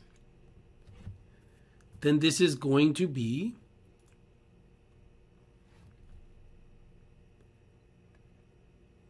U at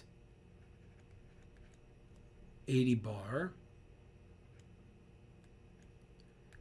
This is equal to these other, right? So this is going to be, it's the same sort of equation, but now we're working on a different row in the table. So this is 340.8 plus 0.2 times 342.8 minus 340.8.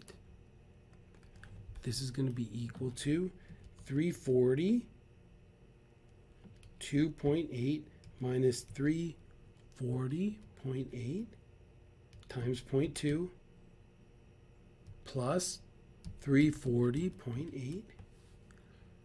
I get 341.2, right? That's in between these two numbers, right? So that's good. That feels good, right? That we, we're getting values that make sense, right? This one is in between these two numbers. This one is in between these two numbers, 341.2. And it's closer to the lower value than the higher value, right? Now, I know that H is equal to, so now I can find my B value, right? So I can say that B is going to be equal to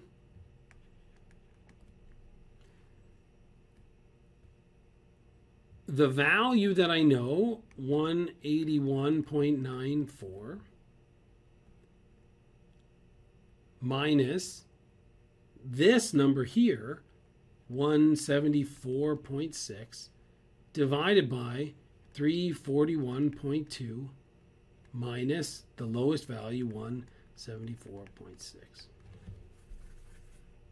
Right? If I do this, 181.9 minus 174.6. Again, because I'm not great at putting numbers into my calculator, I make mistakes all the time. I try to break this down into several parts, right? So that I, and now I can look at this and say like, oh yeah, that's, it doesn't look like the right number to me, right? So 181.94 minus 174.6, right? This is 7.34. Right? So that's in real time. You get to see the, how easy it is to put numbers wrong into a calculator. 7.34, and this is going to be a much bigger number, 341.2 minus 174.6. This is 166.6. Right, so then B is going to be equal to, I get 0.04, right? Which is kind of close to 0, right? It's not exactly 0, right? Because here I knew that this value was 181.9. Right? Now here's the bad news. That's only half the problem, because we're not trying to find H. We already knew H. Right? But now that we know what our B value is, now we're free to try to find U. Right? So now we would set up another one of these 3x3 matrices for U.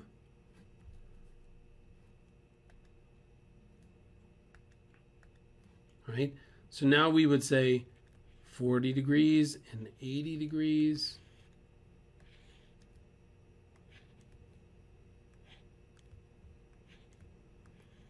And we know this is 75 bar and 80 bar and 100 bar. And now we're trying to find, so this was for H.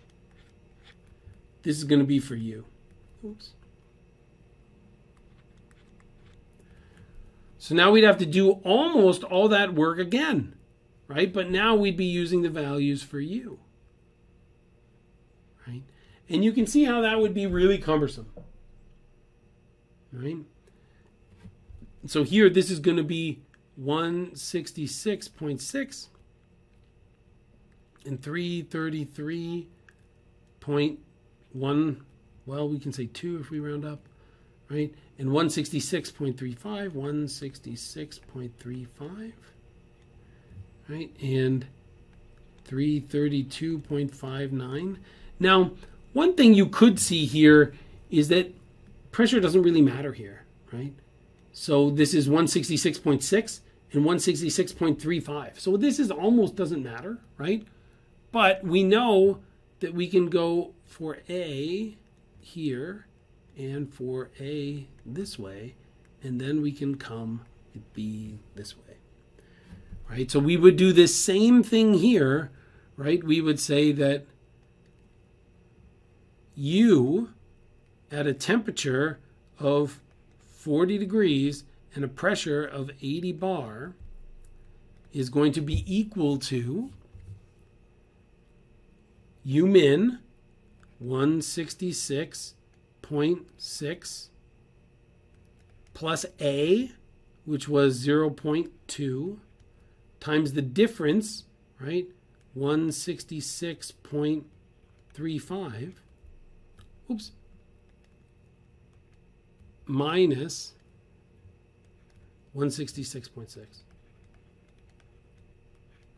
But here we can see this is almost going to be the same 166.6 because there's almost no space in between these two numbers, right? But if I was doing this, this would be 166.35 minus 166.6 times 0.2. I'd get negative 0.05, right? Plus 166.6, and I'd get 166.55 kilojoules per kilogram. Right, so this is 166.55. Right, so that's there, right? And then I would find U of 80 degrees Celsius. This is temperatures and then pressures. An 80 bar, and this is going to be 332.2 plus 0.2 times 332.6 minus 332.2. Again, there's very little difference between these two numbers. 332.6. So if this was an exam, I probably wouldn't even do this first interpolation with A. I would just say, maybe it's about halfway in between. Right? minus 332.2 times 0.2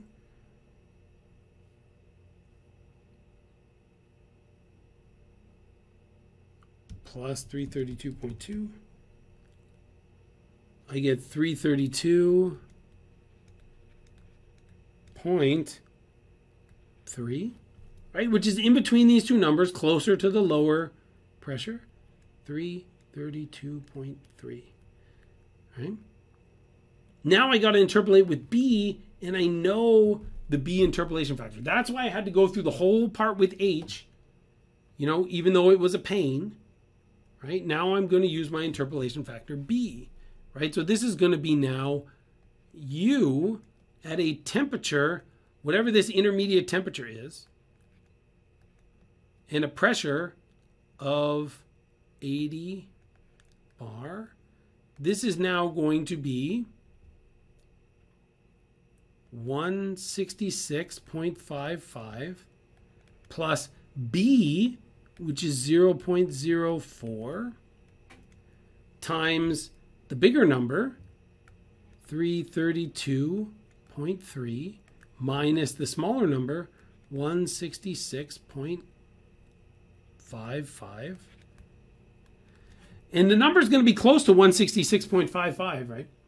Because we're only 4% of the difference here. So 332.3 minus 166.55.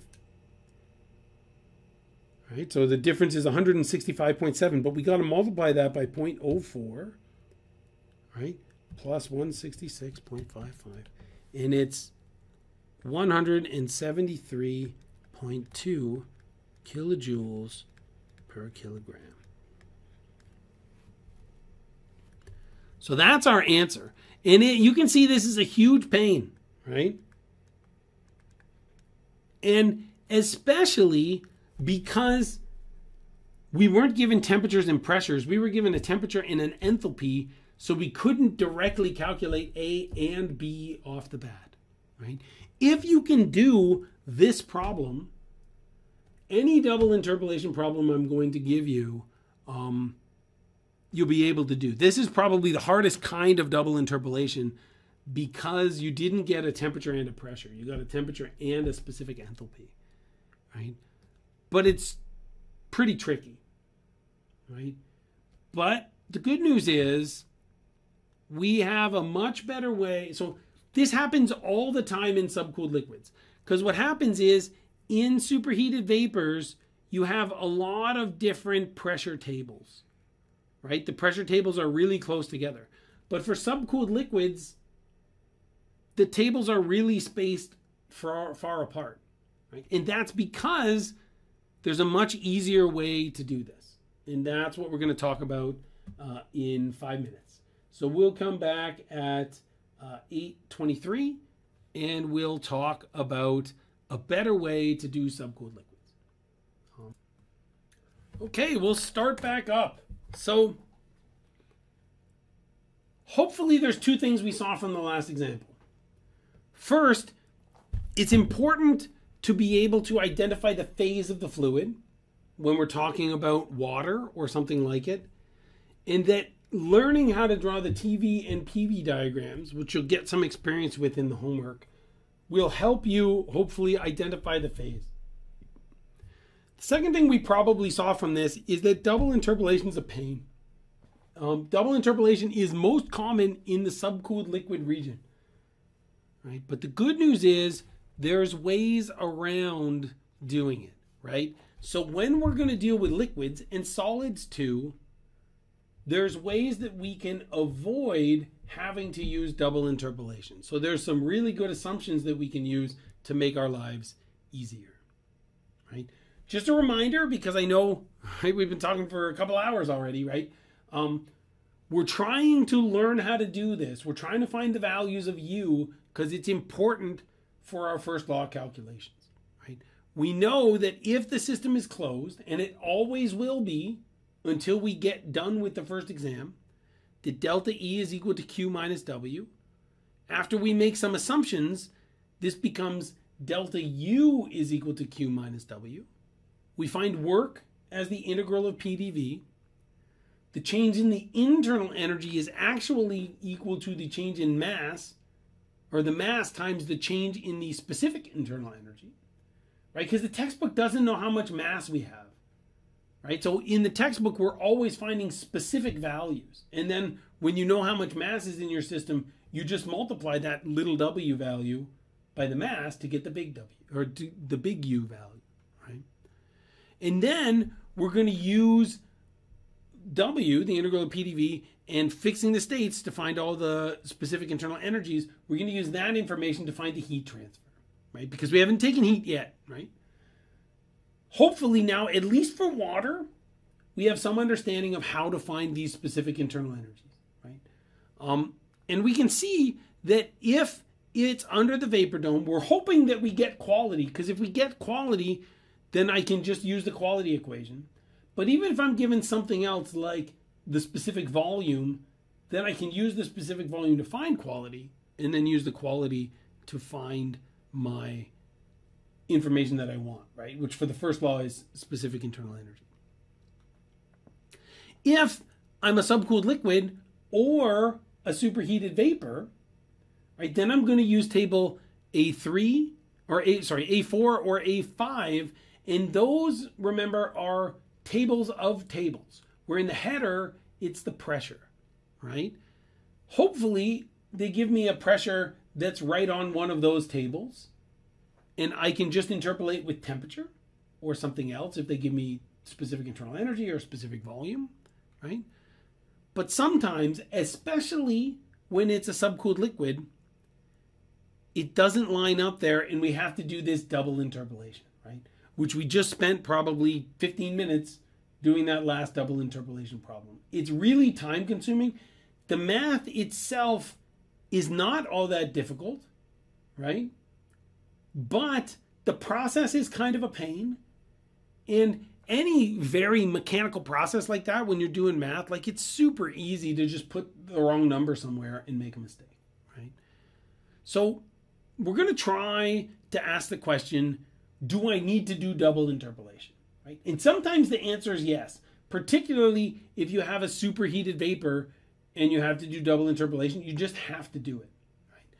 But we'll see that if it's a liquid or if it's a solid, then we don't have to do double interpolation. There's a strategy that we have that'll give us really good answers reasonably quickly, right? And it comes down to this idea of specific heats.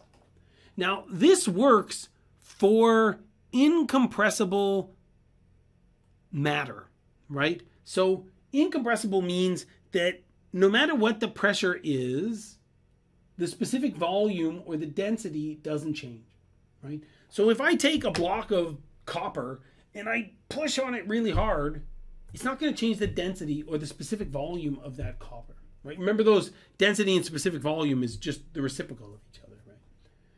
And it's also true for liquid water, right? Or any other liquid. Those molecules are bound together tight enough that the external force from the atmosphere doesn't really change how close those molecules are together, how densely they are packed, right? Unfortunately, anytime you start to put some vapor in the mix, then it becomes compressible, right? And you can't use this incompressible assumption anymore, right? So this comes to incompressible liquids.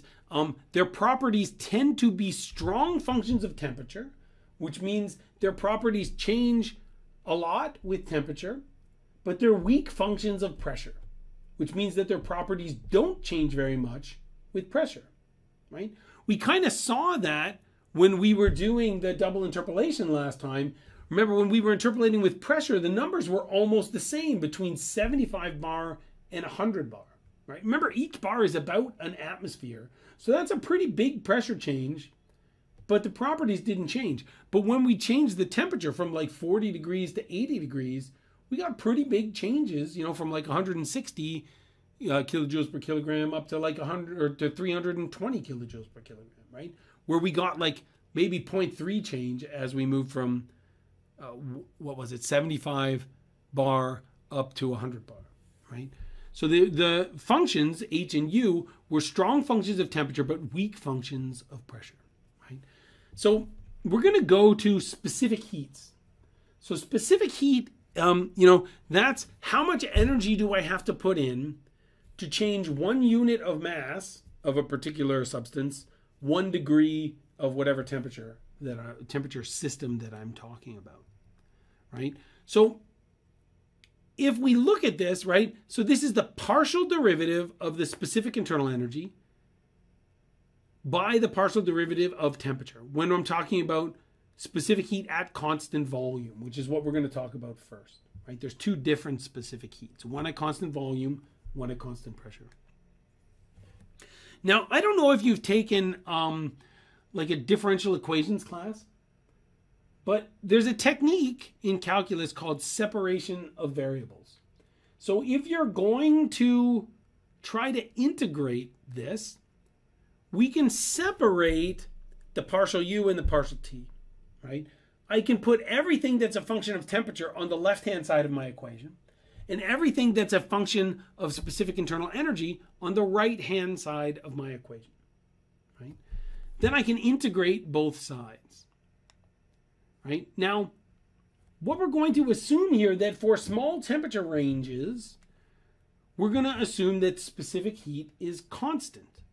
Right? This is a reasonable assumption for solids and for liquids, right? And if that's true, right, then what we find is that the specific heat at constant volume, or CV, times the change in temperature is approximately equal to the change in the specific internal energy. So if I wanted to find the change in little u, it would be CV times delta T.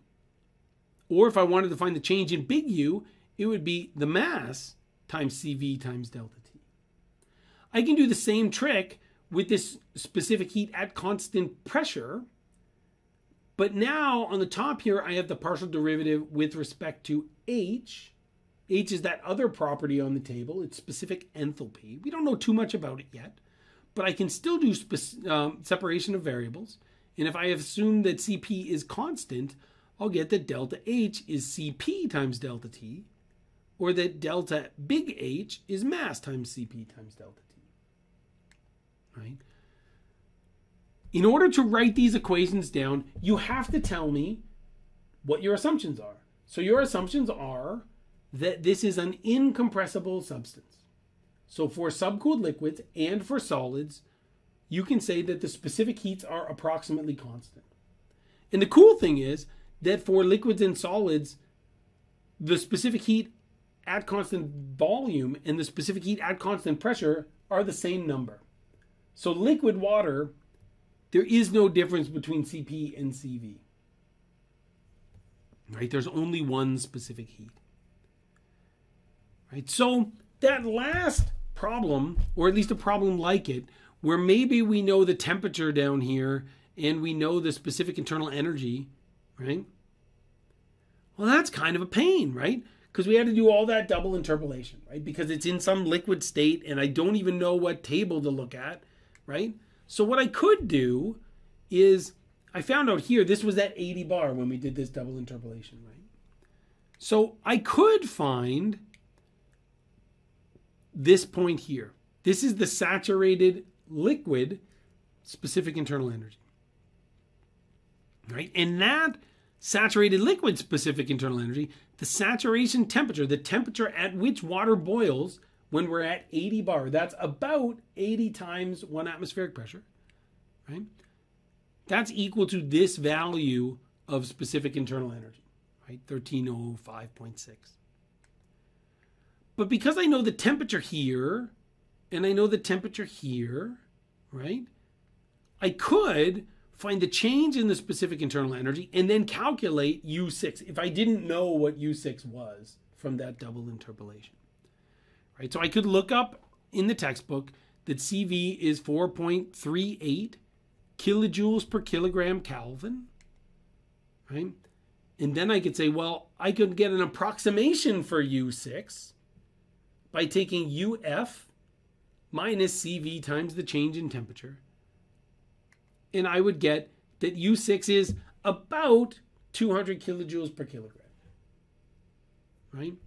Now, that's not too bad, right? I'm off by 25 kilojoules per kilogram, which may or may not be important depending on the application that you're working on, right? That's part of the reason why, as an engineer, you'll get paid, is because part of your job will be determining what assumptions are appropriate, right?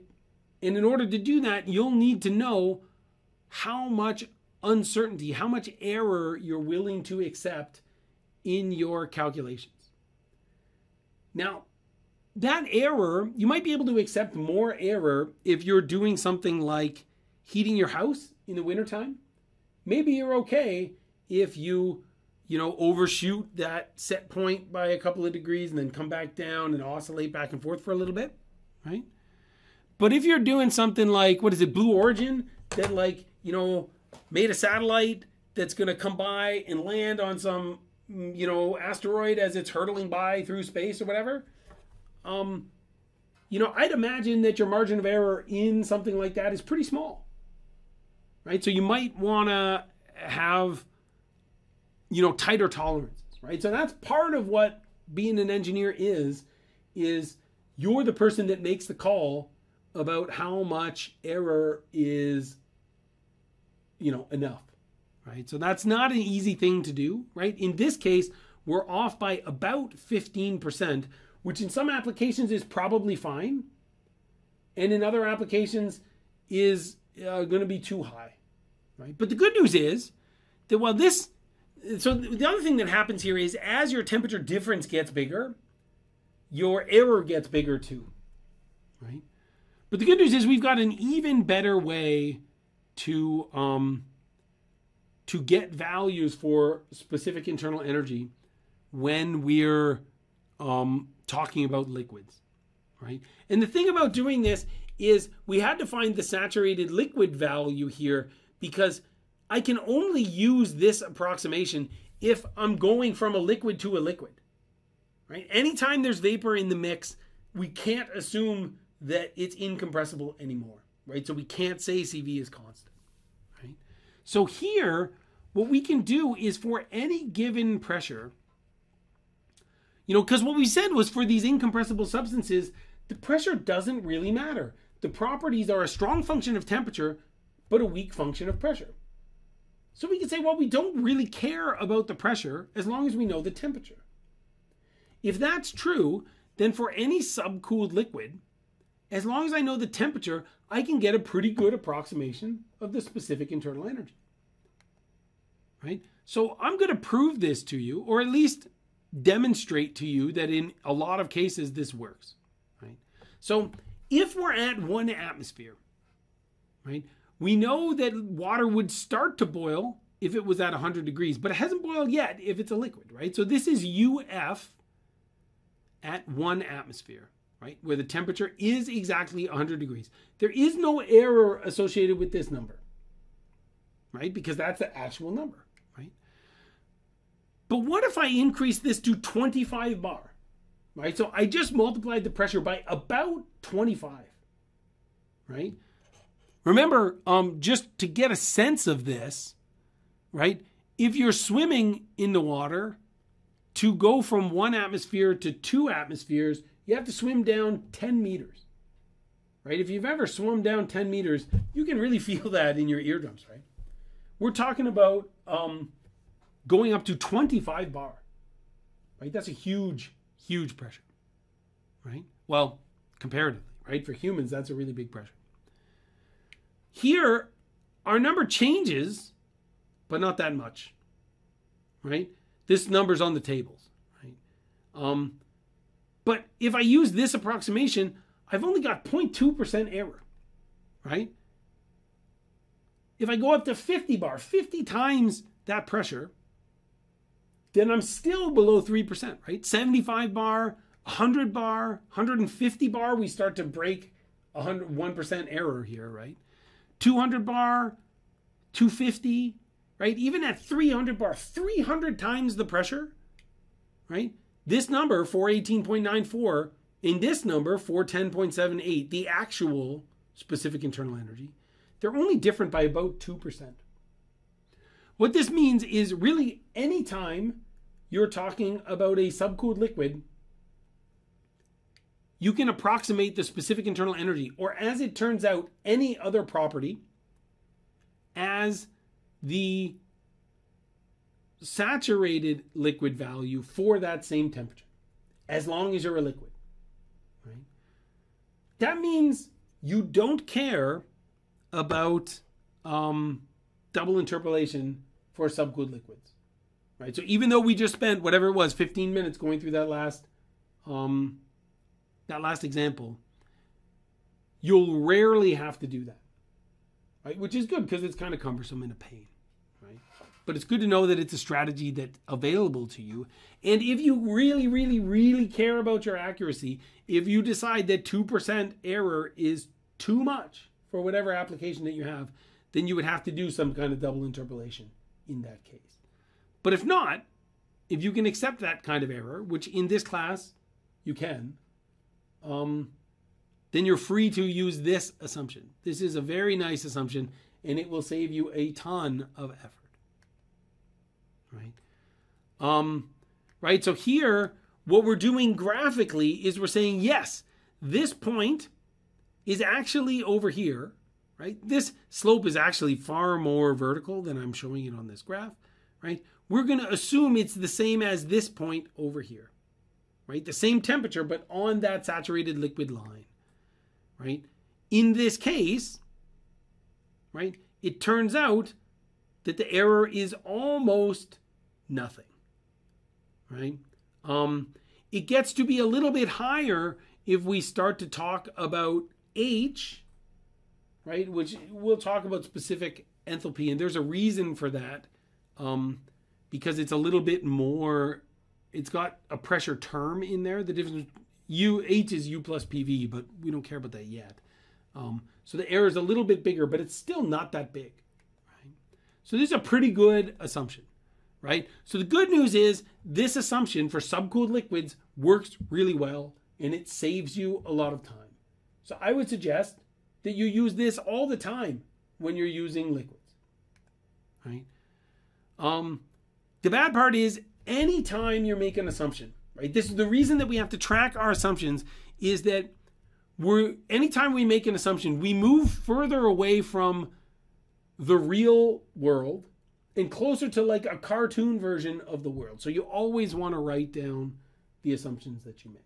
Now, this tends to be a good assumption, which is why we're teaching you about it, right? So this says, the other good thing about it is that this is a really good assumption, right? So anytime you have a liquid, I want you to use this assumption. You can do double interpolation if you want, right? But it turns out it takes a lot of effort, right? We're going to go through another example here. I'll go through it pen and paper, and we'll try this one, right? At least until setting up the problem, we'll do it this way, right? So what happens in this problem is it says that we have this system shown here, where our system consists of some copper, right, and some water, right? There's some electrical resistance over here. The mass doesn't matter with this resistor, right? The temperature is initially 27 degrees for the copper and 50 degrees for the water. We add 100 kilojoules into the system, and eventually the temperature is at equilibrium. Equilibrium means nothing changes with respect to time. So what's going to happen here is that the temperature of the copper is going to move up, right? Because we're adding energy. I don't know if the temperature of the water is going to move down and they're going to come together over there, or if the temperature of the copper is going to move up here and the water is going to come over here. But eventually, with enough time, these two temperatures are going to be the same, right? And we can use the first law to figure out what that steady state temperature is, right? So we're going to start with the first law of thermodynamics, right? So here we've assumed that it's a closed system. Right? That gives us this equation. Delta E is equal to Q minus W. I'm further going to assume that I can neglect changes in kinetic energy, right?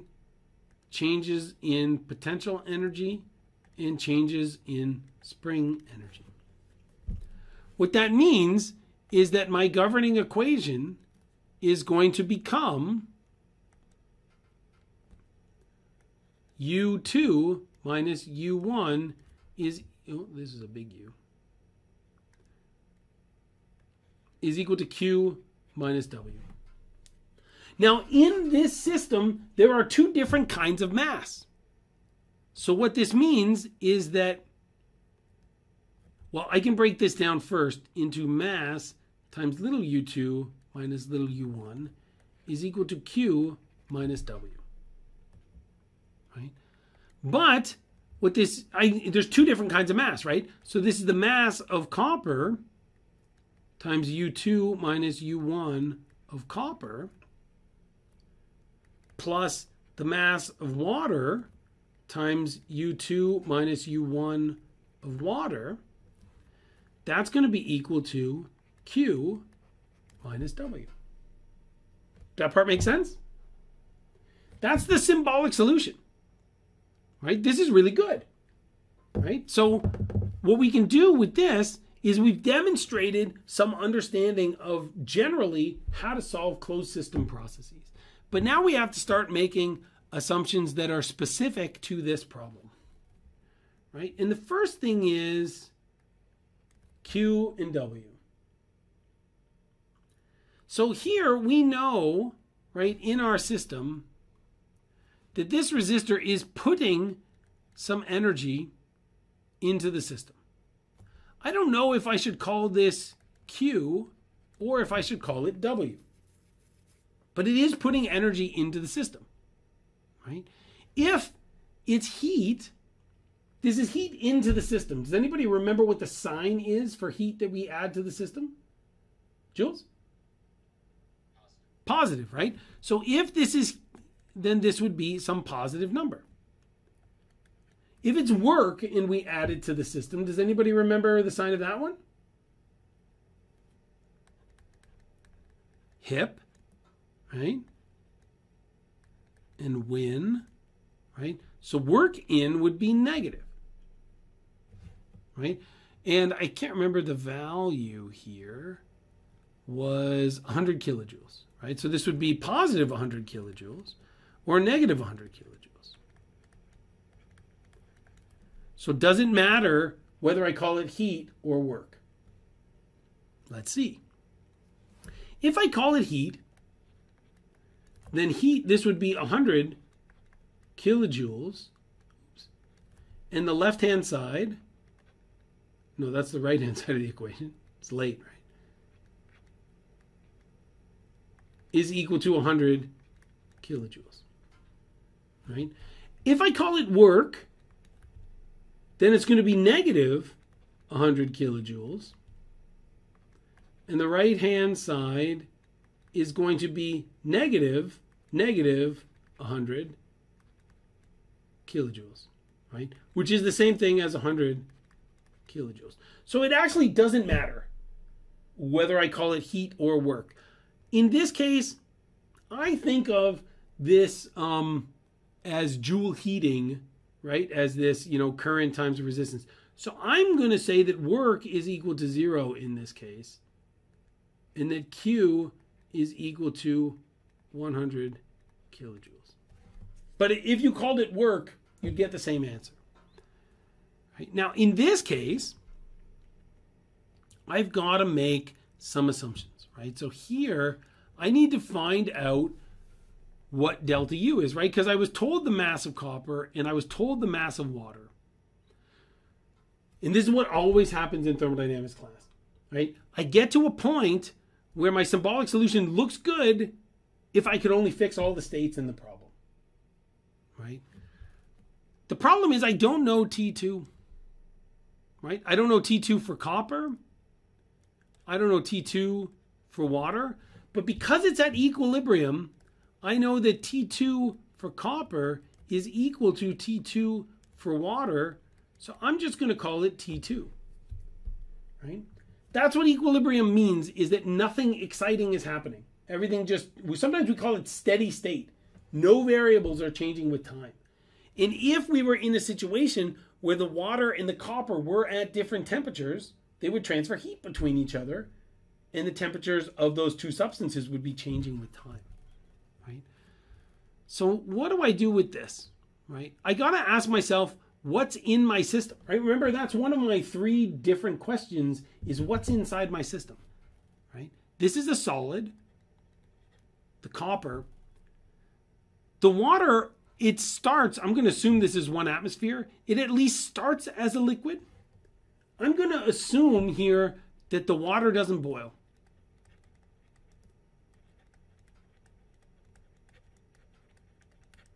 Right? That's something I got to check, right? But if this is always a liquid, right, then both of these things are incompressible. Which means for incompressible liquids and solids, delta U is equal to CV times delta T. In this case, it actually doesn't matter if I pick CP or CV, because for solids and liquids, CP and CV are the same. We'll see in the last part of the class that for gases, it does matter, right? So I'll keep this. I remember that the V goes with the U because they look kind of the same. Or at least V looks more like U than it looks like H, right? So here, I can change my equation over here, and it becomes the mass of copper times, times CV of copper times, right, because delta U became C. The other thing on the left-hand side, that delta E or delta U, it's always at the end minus at the beginning, right? So this was 2 minus 1. So this becomes T2 minus T1 of copper plus the mass of water times CV of water times T2, it's the same value, minus T1 of water. And this is going to be equal to Q, right? I know that this is 100 kilojoules. I was given the mass of water. I think I was given the specific heats. If not, I can look them up. I think in the table, in the textbook, it's, so we weren't given CP and CV or CV values. I can find these. I think you might have to hunt around in the tables. The cover sheet for the tables is like a table of contents. But I think that this might be, it might be table A1, but it might also be something like table A20. But I think it's on table A1. I can find values for CVs. But there'll be somewhere in there that talks about specific heats, right? I was given these initial temperatures. So really the only thing that I don't know in this equation is T2. Right? Now, in this, I'll show you what the answer is. So there's some algebra that goes along with doing this, right? You can see in this case, I canceled out Q dot, or I canceled out Q and kept W. But it doesn't matter, right? Like we saw that the right-hand side is 100 joules no matter what. I got these values from the textbook, right? And then I put these in. The only thing that I don't know is T2, but I know these two temperature values are the same. And I see that the temperature value is almost 50 degrees, right? So I ask myself, does that make sense, right? So what we saw, right? So first we got an answer. So the first thing that I want to check is units, right? So here it's going to be in Celsius. So that's good, right? Because it it means that the units are right. So I can't prove that I'm wrong.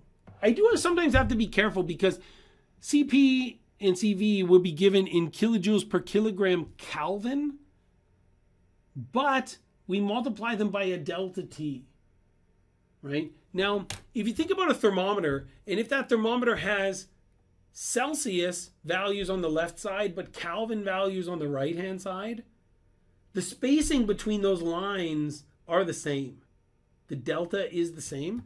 So anytime you have a temperature difference, it doesn't matter if you use Celsius or Kelvin. Or if you're in the imperial system, it's Fahrenheit, but the absolute temperature in the imperial system, we call it Rankine. Right? Some people say Rankine, but I always say Rankine. And that's kind of the same thing where 0 is absolute 0. Right? So here, 49.7. So that means that the, where was my, so the copper temperature, I think I maybe mixed these up. Right? The copper temperature looks like didn't move very much, but the water temperature moved a lot. Is that correct? I think I wrote it down wrong on the slides, right? So that 49, right, means the water temperature didn't change a lot, but the copper temperature did change a lot. That to me makes more sense, right? Because water is a really good heat sink. It takes a lot of energy to change the temperature of water. We can see that in this slide here because the specific heat for water is 4.18 kilojoules, right, per kilogram Kelvin. The specific heat for copper is more than 10 times less, right? You know this. Water takes a long time to boil, right? It takes a long time to change the temperature. Copper conducts heat really well, right? It doesn't take much energy to increase the temperature of copper. So here we see a large change in the copper temperature from 27 almost up to 50 and almost no change in the water temperature. That to me makes sense. Now, like I said at the beginning, because I'm not sure, I didn't know where this steady state was going to come out. If it's in between these two values or if it's above those, all those things are both possible. It's not possible for it to come down here because we're adding heat, but this is within the realm of possibility, right? So my confidence here is pretty high because I got the right units. And I see that the copper temperature changed more than the water temperature changed. And that to me makes sense when we're talking about the specific heat. Right? So that kind of brings us to the end of this idea of specific heats. But this was a case where it made sense to use delta U is equal to Cp times delta T. I guess the other thing we have to check, right? Here we assumed that the liquid water didn't boil, right? So I'm assuming it's at 1 atmosphere, and the temperature basically stayed the same. So even if it was liquid to begin with, it's probably liquid at the end because the temperature went down, right? So as long as the pressure didn't change, we're okay. Right.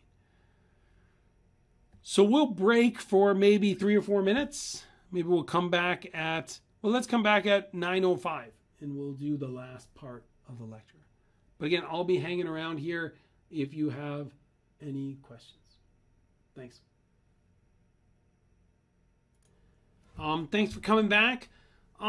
We've been talking about how to find delta U, right? But we've really only been focused on water, which all the strategies we're using for water will also work for other things that we're going to boil and condense, like refrigerants. But it doesn't really work for ideal gases, right? So what makes an ideal gas is that neighboring gas molecules don't really know their neighbors, right? They're far enough apart that as they're moving, they have that Brownian motion, right? That random walk that they're doing.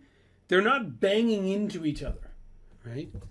So what we're going to do is talk about how we find changes in specific internal energy for ideal gases.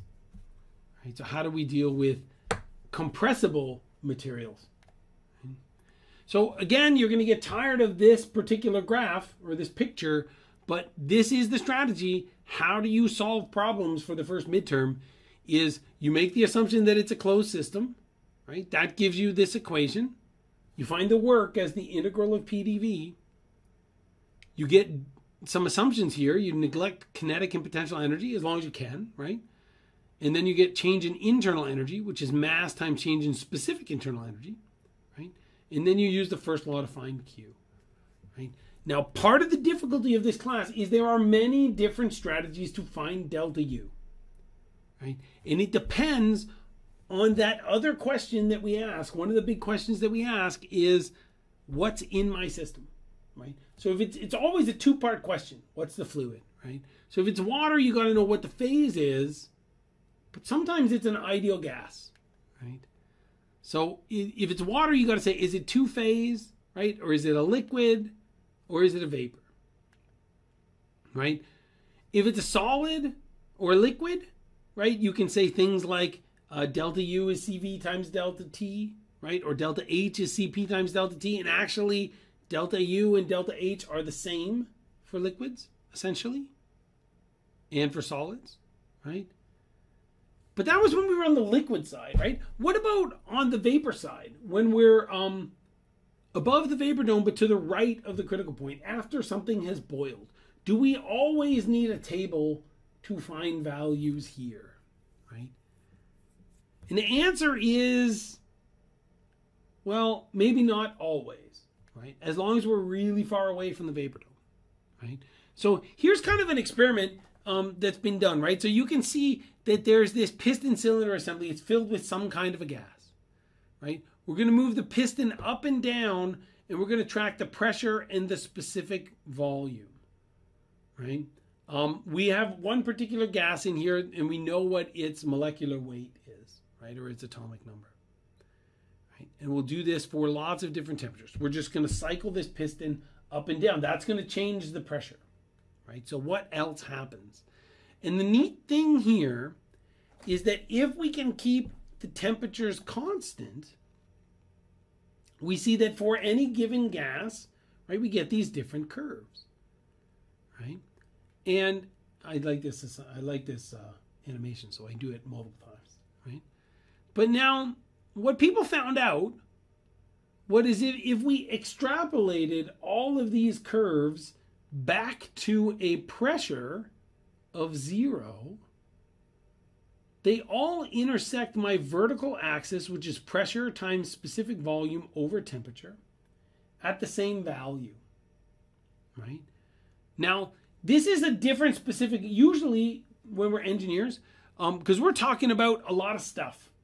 So we talk about specific volume as volume divided by mass. My brother's a biochemist, and in chemistry, they're often thinking about smaller amounts of stuff. So instead of talking about kilograms or pounds, they talk about moles, right? Now, maybe you've been trying not to remember these things, right? But 1 mole is a certain number of molecules, right? Avogadro's number of molecules, right? So if you're talking about the amount of stuff you have in terms of moles, all of these things cross at the same point, and that's what we call the universal gas constant, which we denote as R with a bar on top, right? That's why this specific volume has a bar on top, because it's the volume divided by the number of moles, right? And not by the mass, right? So what's cool here is that for the same gas at different temperatures, if you can maintain the temperature constant, all of these things cross that axis at the same point, and that point is the universal gas constant, right? And what's even cooler is if you set it up like this and you talk about how much stuff you have in terms of the number of moles, it doesn't even matter what the gas is. For all of these different gases, it crosses that vertical axis at the same point. That's what makes the universal gas constant universal, is that it doesn't matter what the gas is, right? So that's our universal gas constant, right? Now, if you're like me in high school and they talked mostly about metric, this is 8.31 kilojoules per kilomole Kelvin, right? But there are imperial values for these numbers too. You don't have to memorize these constants. Some of them are on the equation sheet that we've prepared, which is available on the My Courses website. But also values like this in the reference material, so the reference book that if you were writing in person, we'd give you like a spiral bound notebook with all these tables in it. But on the My Courses website, there's a PDF that has all that same information in it. And on the front cover of that, right, which is also the inside cover of your textbook, they have a whole bunch of constants, including this this universal gas constant. Yeah, it does feel like this one's going by pretty fast. So I'm going to give you the background about what the compressibility and the universal gas constant and stuff is, but you're never really going to have to derive these things. But I want to give you a picture about where this information comes from, right? So this is the universal gas constant, which means that it's the same for every gas because we're talking about the number of molecules as how much stuff we have instead of the mass of the gas, right? So why do we care, right? This isn't a chemistry class, right? This is a thermodynamics class, right? So if you remember that graph that we put up here, right? On one axis is PV over T, right? And on the other axis is pressure, right? And the intersection is always R bar, right? So if on my vertical axis, instead of PV over T, it was PV over T times R bar, everything would still cross at the same point, but now it would all cross at the number 1, right? So that's what we call this compressibility factor, right? And again, we're only talking about this to give you some context of what's going on, right? So this is pressure times the specific volume with respect to moles divided by the universal gas constant over the temperature. And this is great for chemists, right? And biochemists like my brother, right? But in engineering, we're usually talking about more stuff. So we don't usually talk about moles. We talk about mass, right? Or we talk about, how much mass there is, right? So whether it's kilograms or it's pounds mass, right? So typically, we'll talk about specific volume with respect to mass. And that's nice because it's maybe a little bit more practical. But there's a downside too. And that downside is that we no longer get a universal gas constant. Instead, we get a specific gas constant, a value of R that's going to be different for every gas.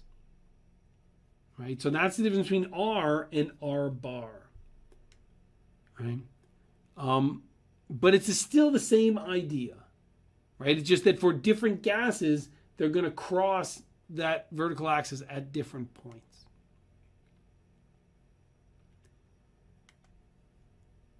Right? So we can plot this on a compressibility chart, right? And this is kind of a cool thing scientifically, right? So this is the kind of thing that people write papers about, and it, they get a lot of attention because they're getting the behavior of the materials, right? We call this collapse, right? In a good way, because what you see here is it doesn't matter what the gas is, it all follows the same behavior, right? So on the vertical axis, we have this PV over RT, right? This compressibility factor that goes between 0 and 1, right? Now, what's a little tricky here, though, is that instead of talking about temperature and pressure, now we talk about what we call reduced temperature and reduced pressure.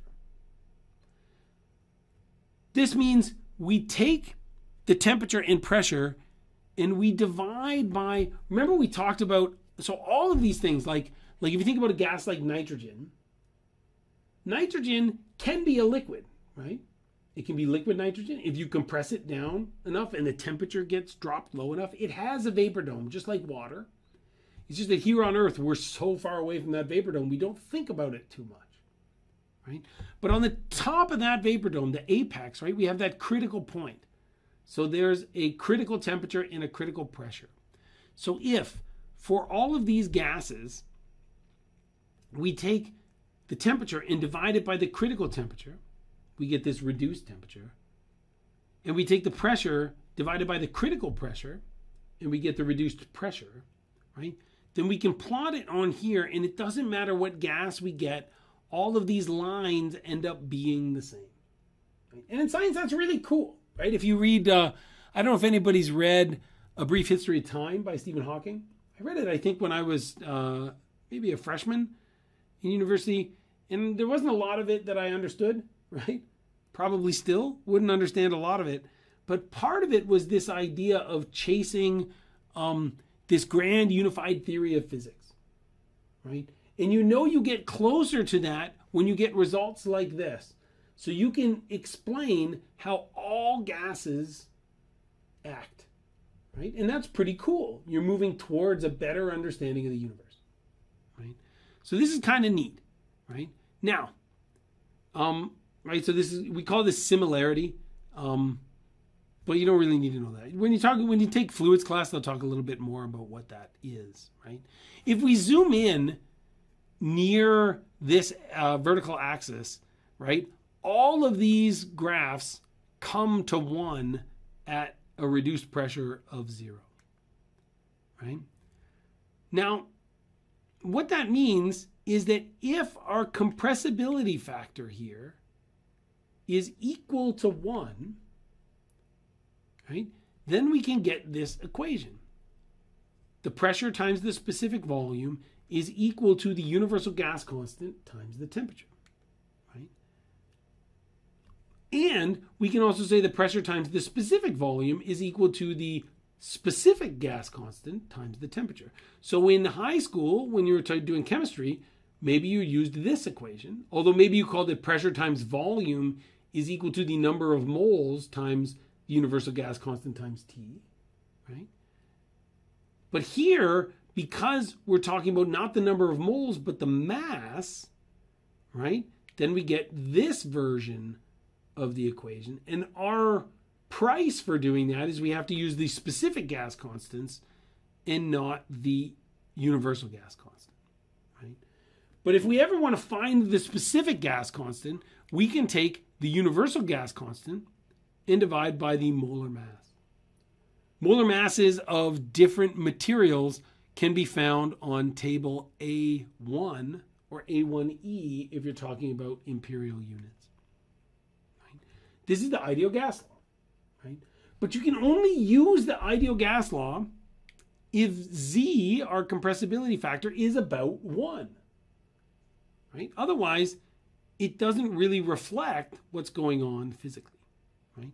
Now, the neat thing about this is usually to fix a state, we need to know 2 independent intensive properties, right? But if we're talking about an ideal gas, now we have this set relationship between P, V, and T, which means that we can fix the state sometimes with just one property, as long as it's a property on a certain list of properties, right? Which is pretty cool. If I know the temperature of an ideal gas, I can fix the state, right? With only one piece of information, because I've made the assumption that it's an ideal gas, right? So when can we use the ideal gas law, right? And the answer is when this compressibility factor is equal to 1, right? So when does the compressibility factor equal 1? So the first case is when the pressure is much lower than the critical pressure, right? In the second case, right, because you see when the pressure gets close to 0, all of these curves, doesn't matter what the temperature is, they all converge to 1, right? When the pressure is low, that means the molecules are really far apart. So the air molecules or the gas molecules don't know they have a neighbor, right? They can be doing this Brownian motion without bumping into each other, right? Another time we can do this is when the temperature is much larger than the critical temperature. Right? This is the same thing. As the temperature goes up, these molecules spread out more, which means that they get further and further apart. So they don't really interact with their neighbors as much. Right? So this is often the case for gases, is like for liquid nitrogen. In most sort of terrestrial environments, you're so far away from the critical temperature of nitrogen that it's reasonable to assume that it's an ideal gas. It's not true for steam, right? Which is unfortunate because we use steam a lot in this class, but steam is not an ideal gas because the water molecules in steam are still too close together. They still interact with each other too much. So that's why we need those superheated vapor tables for steam. But for things that we normally think of as gases, like nitrogen or oxygen or air, which is kind of a combination of different molecules, right? Mostly nitrogen, we can assume that they're ideal gases. Right? So when we have ideal gases, how do we find U? Right? How do we find that specific internal energy so we can put it into the first law and get answers for problems? Right? So if we're talking about air, this is the gas that we're most concerned with in this class, right? Because it's the thing that goes into an internal combustion engine. It's also the thing that goes into a natural gas power plant, which is something else that we'll talk about in this class eventually, right? So it's obviously a very important working fluid, right? So air, we can typically assume is an ideal gas. Because it's an ideal gas, that means we can use the ideal gas law, right? Typically, we'll use the ideal gas law in different forms. So we can say the pressure times the specific volume is equal to the specific gas constant times the temperature. Remembering that that specific gas constant is the universal gas constant divided by the molar mass. Or we can say that the pressure times the volume is equal to the mass times the specific gas constant times the temperature. Right? If we need to find the mass, although often it will just be given, or we'll calculate it from this equation. But if we knew the number of moles, then we could take the number of moles times the molar mass and get the mass. Right? But then if it's a closed system where there's no chemical reactions, that means that the mass is constant because it's a closed system. And if the structure of the gas molecules is not changing, if there's no chemical reactions that are happening, then the gas always stays the same. So the specific gas constant stays the same. And if M and R, M times R is constant, right? Then that means PV over T is also constant, right? So P1 V1 over T1 is equal to P2 V2 over T2. We'll eventually get some examples where we do this kind of thing, right? But the thing that I want you to know about ideal gases is that unlike when we were talking about liquids, when we said something like CV times delta T, these are equations where the temperature stands alone. It's not a temperature difference. Any equation where you have a temperature that's not a temperature difference, that means you have to use absolute temperatures. Meaning you have to use Kelvin or Rankine, right? You'll get a very different answer if you use 0 degrees Celsius and 273 degrees Kelvin. Right? So if you look at your equation and it has temperature but not delta T, you have to use Kelvin or Rankine. And this helps us, but it doesn't help us find the specific internal energy. Right? So how do we find specific internal energy? Right? Just like for water, it was a two-part question, right? What's the fluid? What's the thing inside of our system? Oh, it's water? Oh, because it's water, I need to know if it's a liquid or it's a gas or it's some combination of liquid and gas. It was like a two-part question, right? For ideal gases, if the answer to what's in my system is air and that's an ideal gas, I'm still not done. I got to ask myself something else. We're going to make some kind of an assumption. We're either going to say that the specific heat is variable. This will give us a more accurate answer. Or we're going to say that the specific heat is constant, which will give us an answer more quickly. Right? So there's a trade-off here between accuracy and computational expense, right? Or time to complete the problem. Right? If it's variable specific heat, remember my first law equation is going to be mass times the change in specific internal energy. Right? Delta U is going to stay as delta U. Right? And each specific internal energy is going to be a function of temperature that I'm going to have to find by looking it up on a table. Right? And I'll get that information, at least if it's metric, from table A22. If it's imperial, it will be from A22E, provided that the material is gas. Right? So that will look something like this. So I'll say, okay, ideal gas properties of air. Remember the cool thing about air in any ideal gas, because we have this PVT relationship, sometimes all I need to fix the state is one piece of information, one intensive property. As long as it's one of these intensive properties, which for now, the only ones we're going to care about are temperature and specific internal energy. So basically, if I know the temperature of the air, I can find the specific internal energy. Right? So if it's 300 degrees, then the specific internal energy is 214.07. If it's 307 degrees, then I can interpolate between 305 and 310. Right? Just like I would interpolate on those liquid tables. That'll give me a more accurate answer if I use those tables. But if I want a faster answer, particularly as my temperature differences are small, I could approximate the change in the specific internal energy as the specific heat at constant volume times delta T. If I use this approximation, I'm never going to find U1 and U2. But I don't care, right? Because my equation will go from mass times delta U to mass times CV times delta T. So I get an approximation for what delta U is. Right, so first let's look at constant specific heat. Right? So just like for liquids and solids, specific heat is defined either as the partial of U by the partial of T or the partial of H as the partial of T. Right? So here, if we're talking about at constant volume, and again, I remember that CV goes with delta U, right? Because V looks more like a U than it does an H, right? And CP goes with delta H.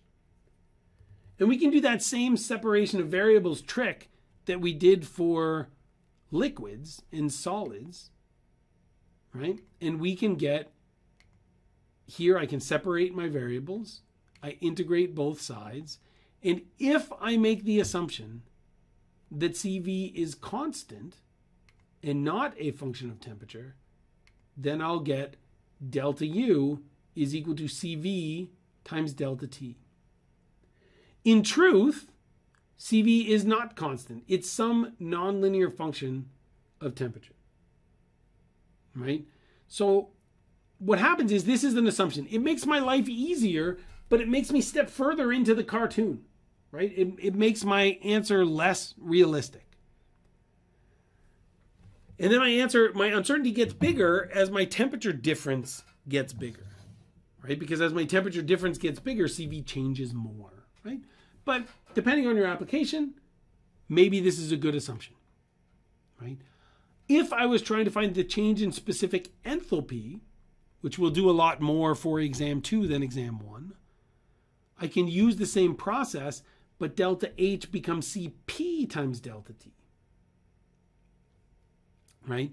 I remember that CV goes with delta U because I think a V looks like U. And then I had one student, she told me that she remembered that CP goes with H because H is called enthalpy, right? And there's a P right there. Right? So it doesn't matter how you remember it. But unlike for solids and liquids, when Cp and Cv were the same value, for gases, Cp and Cv are different values. Right? So you have to remember to keep them, use the Cv for delta U and the Cp for delta H. Right? Here, you don't really need to know this, at least not yet, right? But the definition of specific enthalpy is that it's the specific internal energy plus the pressure times the specific volume. I think the textbook, the reason I tell you this, one of the solutions for one of the homework problems uses this relationship, that for ideal gases, PV is equal to RT. So you could find H you could find H as an ideal gas as being the specific internal energy plus the gas constant times the temperature. But I never do it this way. But as you're looking through the solutions, I've had people ask about this, so I wanted to include it here. It's in the notes too, so you can see where that comes from. So that's how we could use constant specific heat, right? But how do we use variable specific heat? We'll see how we do that in this example that we'll walk through in the last 10 minutes or so in the class, right? So how do we find delta U for ideal gases? Right? We have two different models, two different ways of trying to do this, right? One with constant specific heat and the other with variable specific heat.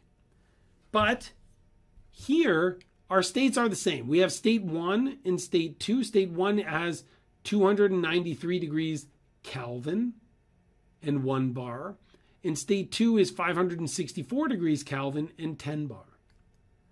One of the things that should happen to you as you do more and more problems with ideal gases is your spidey sense has to start tingling anytime you have an ideal gas problem.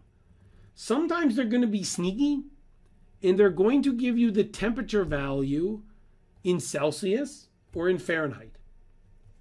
You will have to convert that to Kelvin or to Rankine. Because for ideal gases, first of all, if you're using the table, it gives you temperatures in absolutes. But second of all, if you're going to use the ideal gas law, the temperatures are not delta T's. They're just T's, right? So you need to use absolute temperatures. So anytime you're working with an ideal gas, I want the hairs on the back of your neck to start standing up, right? Your spidey sense to start tingling, and you got to say, oh, I have to turn the temperatures into Kelvin, right? So let's go ahead and find delta U in these two cases, once using constant specific heat and once using variable specific heat. So our first option here, or one option, is I could say, oh, I'm going to use constant specific heat for this problem. What that means is that I'm never going to find the individual values of specific heat. Instead, I'm going to approximate delta U, which I need for the first law, as the specific heat at constant volume times the change in temperature. In this case, I could use Kelvin or Rankine because this is delta T. It's not the first law, or it's not the ideal gas law where the temperature stands alone, right? But here I have my temperatures in Kelvin. If you're in absolute temperatures, you'll never get the answer wrong, because if it's a delta T, it's the same answer, right? So here they were nice enough to tell us that the specific heat is approximately 0.73 kilojoules per kilogram Kelvin. And I know T2 and T1. So I can find delta U as the specific heat times T2 minus T1. I always, once I put numbers into my equations, I also put units. I notice that the Kelvin cancels here, which is nice because I get a delta U value that's about 200, but the units are kilojoules per kilogram, which is what I expect for specific internal energy, because it should be energy, which is kilojoules, divided by mass, which is kilograms. Right? So in this case, I get delta U as approximately 200 degrees, or 200 kilojoules per kilogram. And you can see the attractiveness of this method is that it's really fast, right? Especially if you're given CV. But what do we do if we're using table A22, if we're using variable specific heat? This is an acknowledgement that CV is actually not constant. So we're going to look up values, right? This will be a more accurate answer. If I'm doing something like, landing a satellite on an asteroid, I probably don't want to have too much uncertainty in my answer. So I'm going to use this, which is a more accurate process, right? So now I'm going to actually find U1 and U2. So here, my temperature at state 1 is 293. That's in between 290 and 295. That means I have to interpolate, right? So we've had some experience with interpolation now, right?